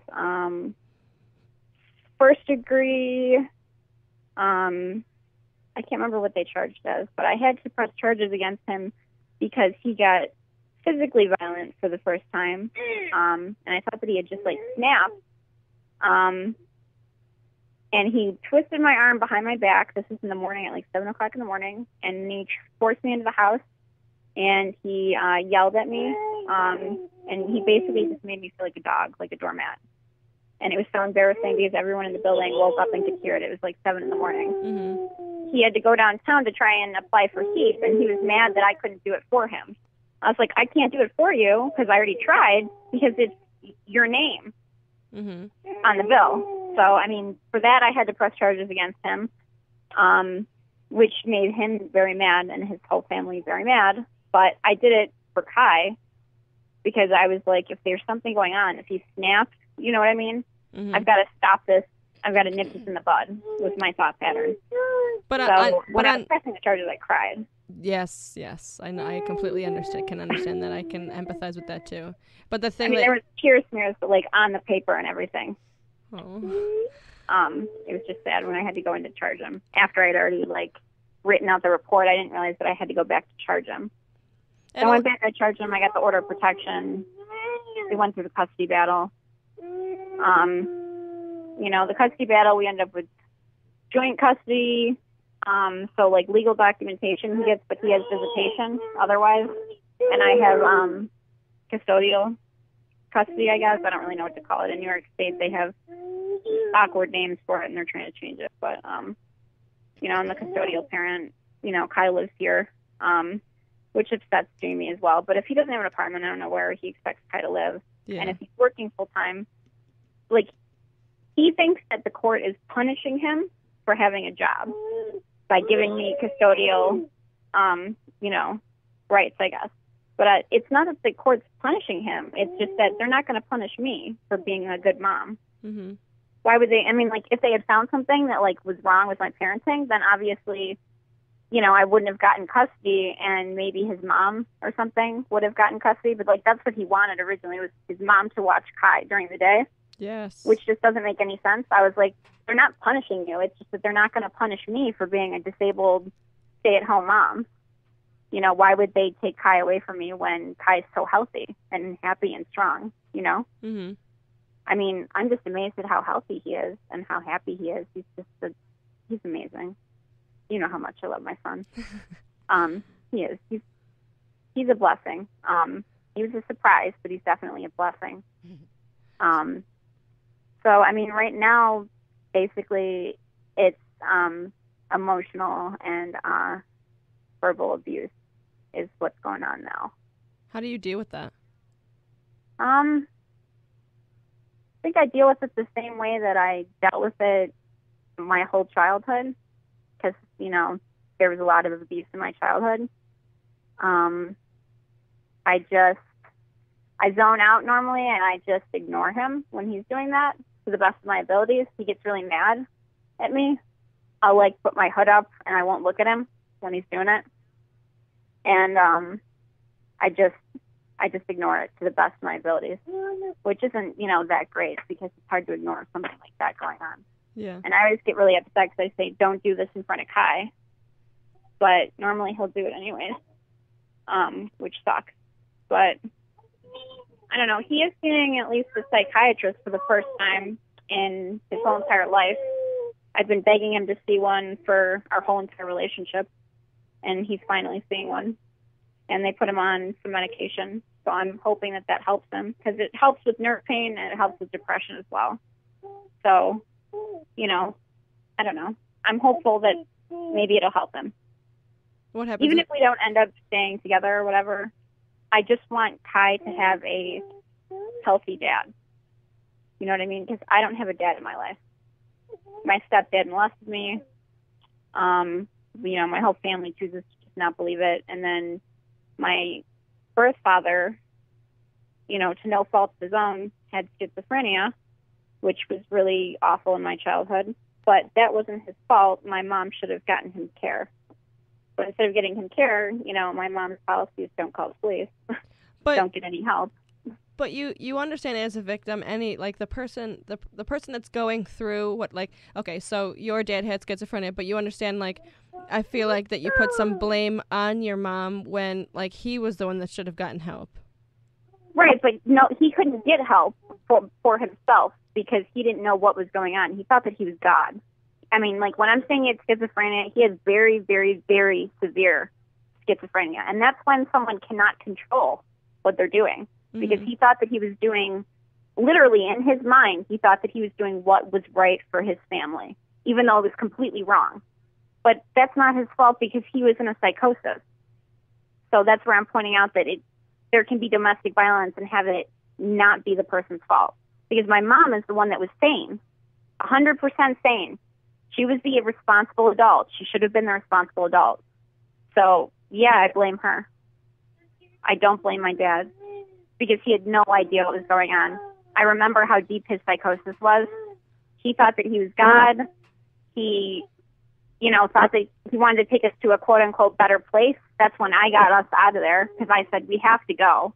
I was like, we can't be here any longer. It's dangerous. We're going to end up being killed.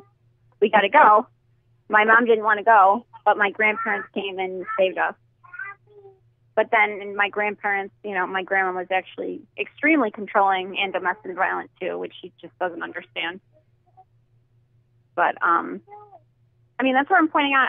In my own opinion, which I think I'm entitled to have, even if other people differ on it, from my experience, my mom is the one that was responsible and 100% sane. She was the adult, and she's the one that should have gotten him help. Because he had no idea what was going on. That's how deep it was. He was in such a deep psychosis that he had no clue. I can't even explain it. Like, going through it, it's hard to explain. Do you feel like you're repeating the cycle? Do I feel like I am? Mm-hmm. I feel like, I don't know, I got trapped in a cycle myself and didn't realize it until I pretty much met you. I'm trying to break the cycle, but it's very difficult.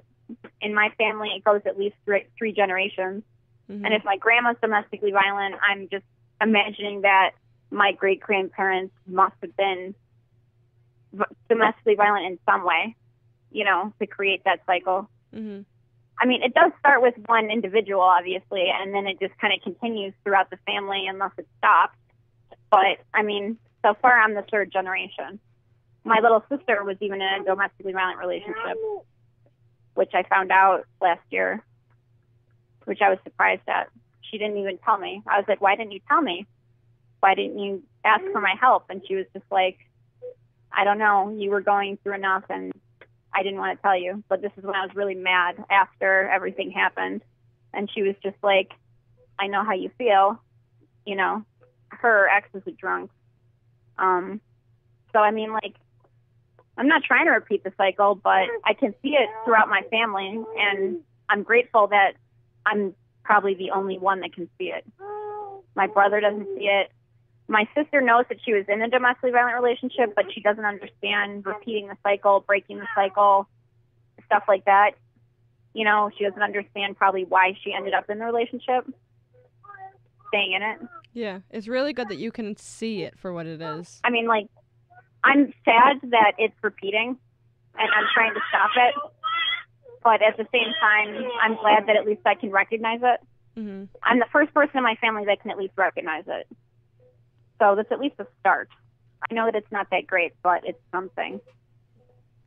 I mean, I started realizing it when I was like 27, which unfortunately that's kind of late in the game. It's not too late.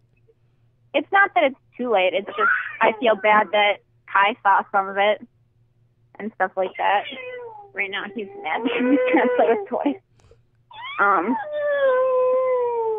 I don't know. It's just it's hard because like even if hey Kai, sweetie, sweetheart. Sorry, just give me 1 second. Okay. I just need to get him a binky. Somebody's upset because it's almost nap time. I want him to have, even if he's like, if Jamie and I don't end up together, which I don't think that we will, I just want Jamie to be happy and healthy so that if Kai's going in between 2 different homes, at least both parents will be happy and healthy. You know what I mean? Mm-hmm. It's just, that's what my goal is. My goal isn't to, quote unquote, fix him. It's just, I want him to get the help that he needs. Because I just want him to be as healthy as possible. Mm-hmm. Especially, I mean, it's just, I feel like it's my job to do that, since my mom did not do that. But I don't want you to feel like you have to fix your situation the same way that your mom should have fixed that situation. See, that's the thing is I do. That's how I feel, because I saw my mom screwed up so bad. But I mean, when I'm saying that my mom should have taken responsibility, I'm saying she should have had him committed into a psych ward. I'm not saying that she should have stayed with him, which is what she did. You know? Mm-hmm. But this is different because Jamie doesn't have, oh, I shouldn't have said his name. But he doesn't have, you know, he's not in a psychosis or anything. He's just in a lot of pain and doesn't know how to deal with it. I mean, he's said multiple times, you know, it's just the pain affects my mood because I just can't handle it, which I can understand that. Because when I'm in so much pain, I can't handle it either. That's the number one reason why I was prescribed Xanax, actually. Because I cannot handle being in the amount of pain that my disease causes. And it will make me, you know, it won't make me, like, yell at people, but it will make me very irritable, you know? And, like, a person being irritable can open up a domestically violent fight by itself. It'll place, like, the setting there, if you know what I mean. Like, if there's already been domestically violent fights, it just takes a little bit to set one off. Mm-hmm. So, like, if I'm irritable because I'm in pain or he's irritable because he's in pain, that's something that could set it off. But I don't know. I know that I shouldn't be trying so hard to help him and whatnot, but he has made progress. He never used to say I'm sorry for anything, ever. And, you know, about a month ago, he actually said I'm sorry, or a few weeks ago. He apologized and really meant it, which was, you know, very new. For how long I've known him. When was the last, like, explosion or time that you've had to call the police or something that has happened? That was, 3 weeks ago? I know I told you about it. I can't remember exactly. I'm guessing about 3 weeks. I didn't press any charges, because I didn't want him and his family to get super mad at me again. But I just had it so that he was, escorted off the property. Because he was belittling me, putting me down, and saying a lot of nasty things. And that's what he actually ended up apologizing for. He was just like, I'm sorry that I said those things. I didn't really mean those things. They're not true. I don't know why I did it. Susie, do you have any advice? What was that? Hi, Robin. Hi. Wow. First, I got to commend you. You're a really smart cookie. Thank you. It looks like you really know the score. You know what's going on, what you want, which is like what a lot of people don't know. They don't know what they want. So, definitely kudos to you for how far you've gotten and for acknowledging where things have gone wrong. It sounds like you've done a lot of some research and identification. I'm a researcher. Yeah, I research everything. She's I'm into a science person, so I Are you a research Virgo? No, I'm a Sagittarius, actually. Oh, seeker of truth. Okay. Wow. Yeah, there's a lot of domestic violence in my past. I mean, I say I'm a 28-year-old domestic violence survivor. Mm-hmm.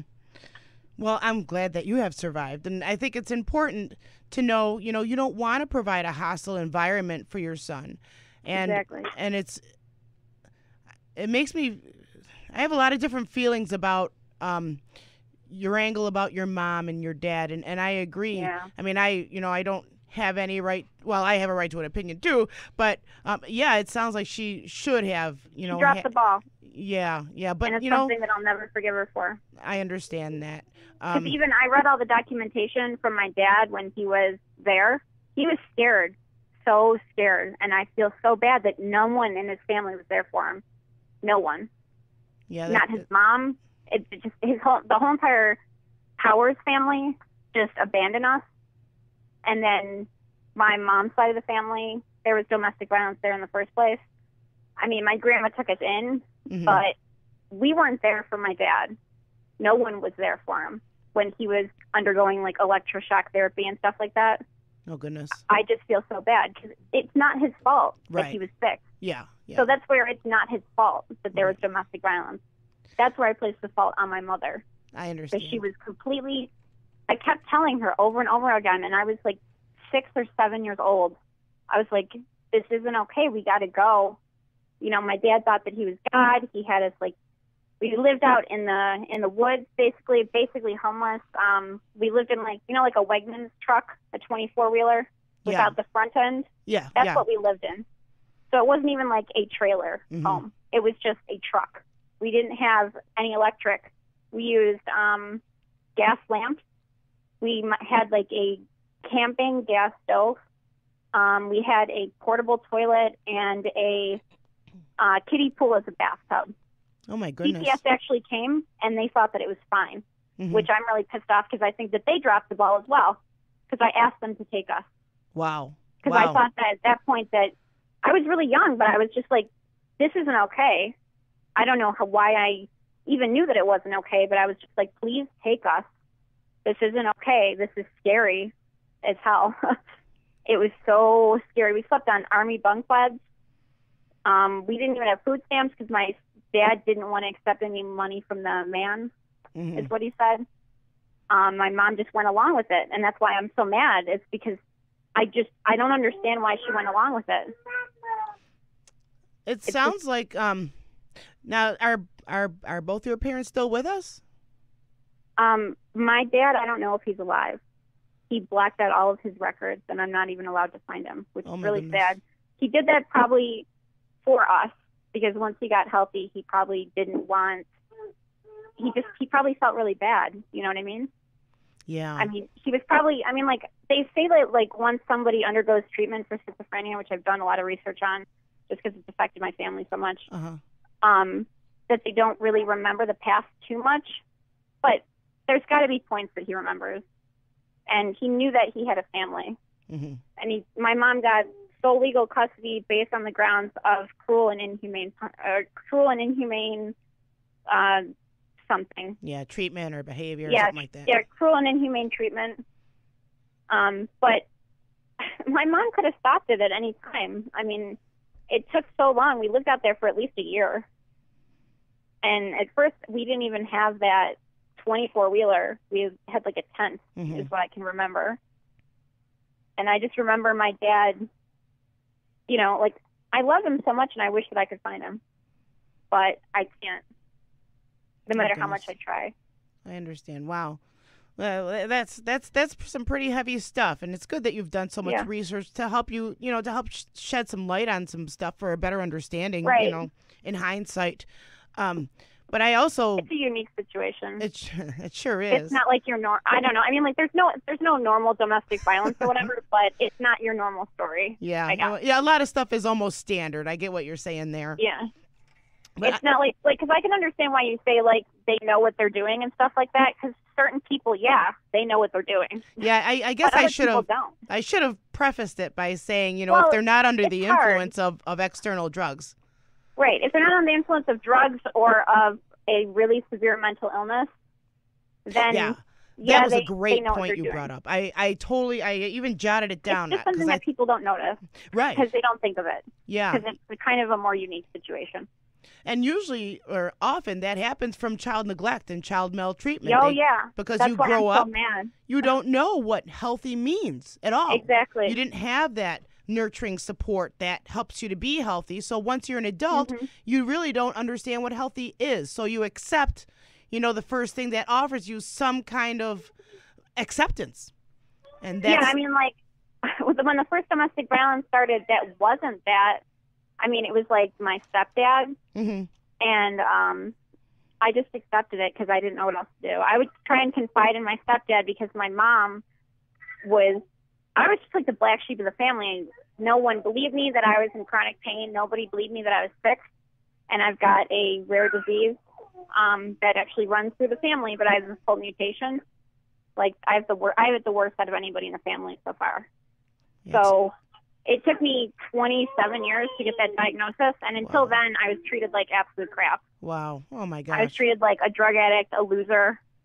I was just not accepted in my family. So I would try and confide in my stepdad because my mom just wouldn't treat me like a daughter. She loved my little sister and favored her so much, and I ended up, you know, acting out, begging for help, and she wouldn't even let me go see a psychiatrist. Oh, my goodness. To which she claims now that that's all that she wanted. But if that's all that she wanted, I would have been seeing one. Right. Because I Yeah. Did everything to try and get attention. I cut myself. I was bulimic. You know, like I was just begging for help because I was in so much pain, and that's something that I couldn't control. So since I wasn't offered any other methods of coping skills, I came up with my own really bad coping skills. Right. Well, you sure know the game now, though. You're way ahead of yourself, and goodness, you've really come a long way. So make sure you don't forget to pat yourself on the back, and you want to, keep going in that motion of positivity and being as healthy as possible. And bless you for wanting to help your baby's daddy to be as healthy as possible. That makes perfect sense. Yeah, because there's domestic violence in his family too. I mean, so he doesn't quite understand it either. Mm-hmm. And now he's in the same stage of not getting any help in Buffalo because Buffalo is just terrible for, rare diseases or chronic diseases with lots of pain.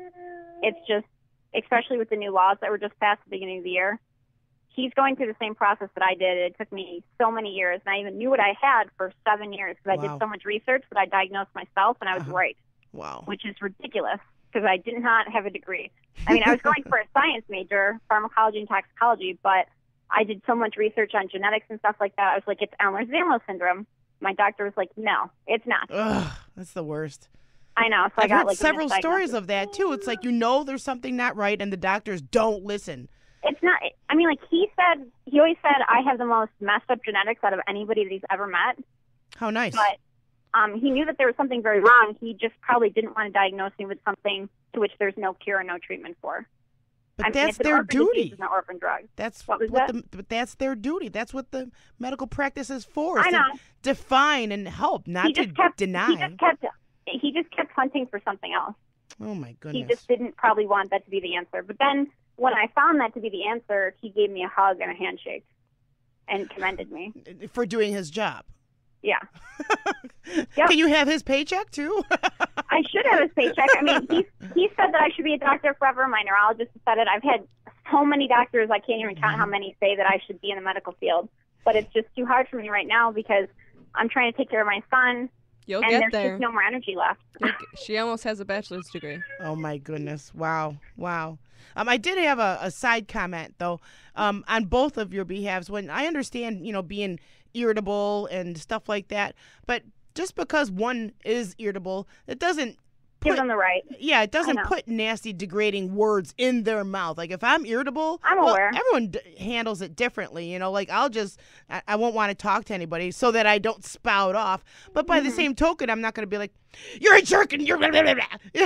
I'm not going to. No, I know what you mean. Yeah. So there has to be a certain level of responsibility tied with what comes out of their mouth. I do think it was a nice thing that he apologized. And that's the first time you'd ever apologized. So, I noticed. Yeah. So I mean that, and going to a psychiatrist it's him recognizing that there's something wrong with what he said. Right, and if they're being sincere as opposed to just saying it because that's what they told him that they should do. Passive aggressive. Right. There you go. Thank you. Before, if people had told him to do that, he wouldn't do that anyway. Well, if he thought it would get him somewhere, that's another thing. And if he's not getting the proper help to make him be completely trustworthy, then maybe you'll just have to have something like a supervised visitation. Yeah, I know. Yeah. I mean, I know that's I told him that's a possibility. That's what the judge almost ordered. Uh-huh. Yeah, and another thing that you've mentioned a couple times is he and his family getting mad. And I think you worry too much about them being mad. Well, it's just, I have pretty much abandoned my whole family at this point. I don't trust any of them. I don't trust my mom. I certainly don't trust my stepdad. No one in my family will recognize the fact that it happened. That's the worst. They say there's no proof, blah, blah, blah. Ugh. Except some people in my family say, well, I can't say whether it happened or not, but he does seem like the type where it would happen. Wow. So some people are finally recognizing it. Yeah, because usually, they'll bond together and deny everything and, oh, no, you're crazy. No, you don't know what you're talking about. So if you have to close the door on everybody, then, all the power that's to you. That's basically what I'm doing. It's just hard because, I don't know, I'm disabled. I'm waiting on disability. I should have filed a long time ago, but my mom wouldn't let me. Well, I think you should let the past go. There's a lot of negative anxiety. I'm just pretty much gone. I'm done with that. Yeah, because you can't move forward if you keep looking back. It's not healthy. Right. But I mean, I know that. Have a nice have a fresh state of mind. No, you already have your goals, which is awesome. You know exactly what it is that you're doing and what it is that you want, which is beautiful. And just worry about yourself and your son. Now, if he continues help, that's awesome. If he does what the judge says he should do, that's awesome. But you've done more than enough. And at this point, for you to be the healthiest you can be for your son, and it's up to you to monitor what happens on the other side. But, let the people do the jobs who are supposed to do their jobs to the best that they can. And if you need to intervene, then step it up and intervene. Right. Well, I mean, like the last time when I called the police, I was showing him basically, I'm not afraid to call the police, and you should know that. That's beautiful. That was my way of saying that. It's just, I'm not afraid to call the police. I will call them if I need to. I'd prefer not to. Right. But if you don't listen, this is my apartment. It's not your apartment. And if you start belittling me, putting me down, and you won't stop, then you're going to have to leave. Yeah, good for you. Because if you don't lay the grounds, they're just going to keep on overstepping those boundaries.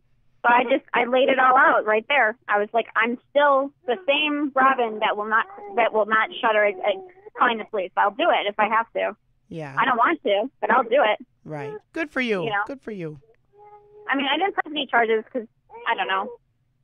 Me just calling the police scares them enough. Well, there's still a record anyways. Even though you didn't press charges, the police still keep track of that. I know. And that whole scenario is only going to work for so long. Yeah. Eventually, you calling the police isn't going to scare him anymore. Yeah. I know. It's just, I'm stuck right now in the position where I just don't really know what to do. I have a suggestion. There's a platform called Meetup, and I would look online for people who are in similar situations and do things that you like to do, and start making some new friends. Yeah, I mean, like, that'd be nice. I need to get my car fixed. It's being held prisoner at my mom's house right now. Oh, no. Yeah. There's just a lot going on. So that's why I'm trying not to, like, touch on all of it, because it's just so widespread that it's a net wider than what today's topic is supposed to be. So, sorry, Jessica. I mean, on that subject, if anybody's listening right now and knows somebody that might be willing to donate a tow to get her car and help, then please, by all means, either let me know or find me on Facebook. And she will trade for computer I can fix technical. computers, electronics, phones, TVs, anything. Screens, hardware, software. It's just what I do for fun. It's my thing for Wow. fun. So She's should past people call Geek the Squad. station then? If somebody has a broken electronic, even a TV or a Yeah, phone. I can fix it too. Okay, Sorry, now my son's getting a little if somebody wants to take advantage of that, should they call the station? Jess? They can call the station, or they can find me through WBNY Public Affairs. I have a Vantage Point Facebook.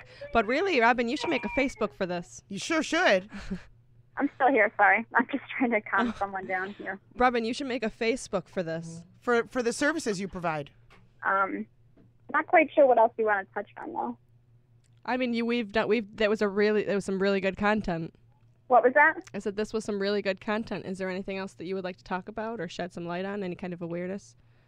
I just want to make the point that normally people, when they see domestic violence, I mean, like, I'm very happy and proud of the people that I see going out there being strong and looking at the statistics and being like, there's no way that it's possible and it's not my fault, because of course it's not the victim's fault. But in certain cases, it's also not the quote-unquote abuser's fault either, which no one really recognizes. In my dad's case, it wasn't his fault. I don't know. I blame my mom. I can't help but blame my mom. So if there's Should've done something. anybody else in this circumstance, do you have any advice for them? Get a hold of me. It's such a unique circumstance, and it's so hard to come to terms with, especially with the normal literature that you're going to read. It's just, I mean, I guess it's not so much about, like, finding the right person to blame, but it's just now I know I can't trust my mom. I mean, like, when Kaiden was, you know, if this was in reverse, I mean, we would be homeless, you know, and my dad would be schizophrenic, which that would be his father, and I would just be completely ignoring it and just, you know, abiding by. I think her phone died. Aw. Okay. What a sweetheart. Oh, my goodness. I felt like, I've done a pay it forward kind of technique through domestic violence stuff. I feel like I was helped, so then now I try to help somebody else, and I made sure that, because I've taken Robin under my wing, so I've always trying to make sure that she understands that I'm here for her and I'm not going to give up on her, even though sometimes, like, dealing with a victim, it can be exhausting. Mm-hmm. But I'm not going to give up on her as long as she promises me that when she's getting to the point where I am, she's going to pay it forward to somebody else and ask them to do the same thing. That's awesome. What a great conversation. Yeah, wow. So I'm going to break for some commercials, and maybe we'll be back, or maybe you'll hear music. It's up in the air. 91.3 WBNY, Buffalo's original alternative since 1982, brought to you by the Buffalo State College Student Activity Fee.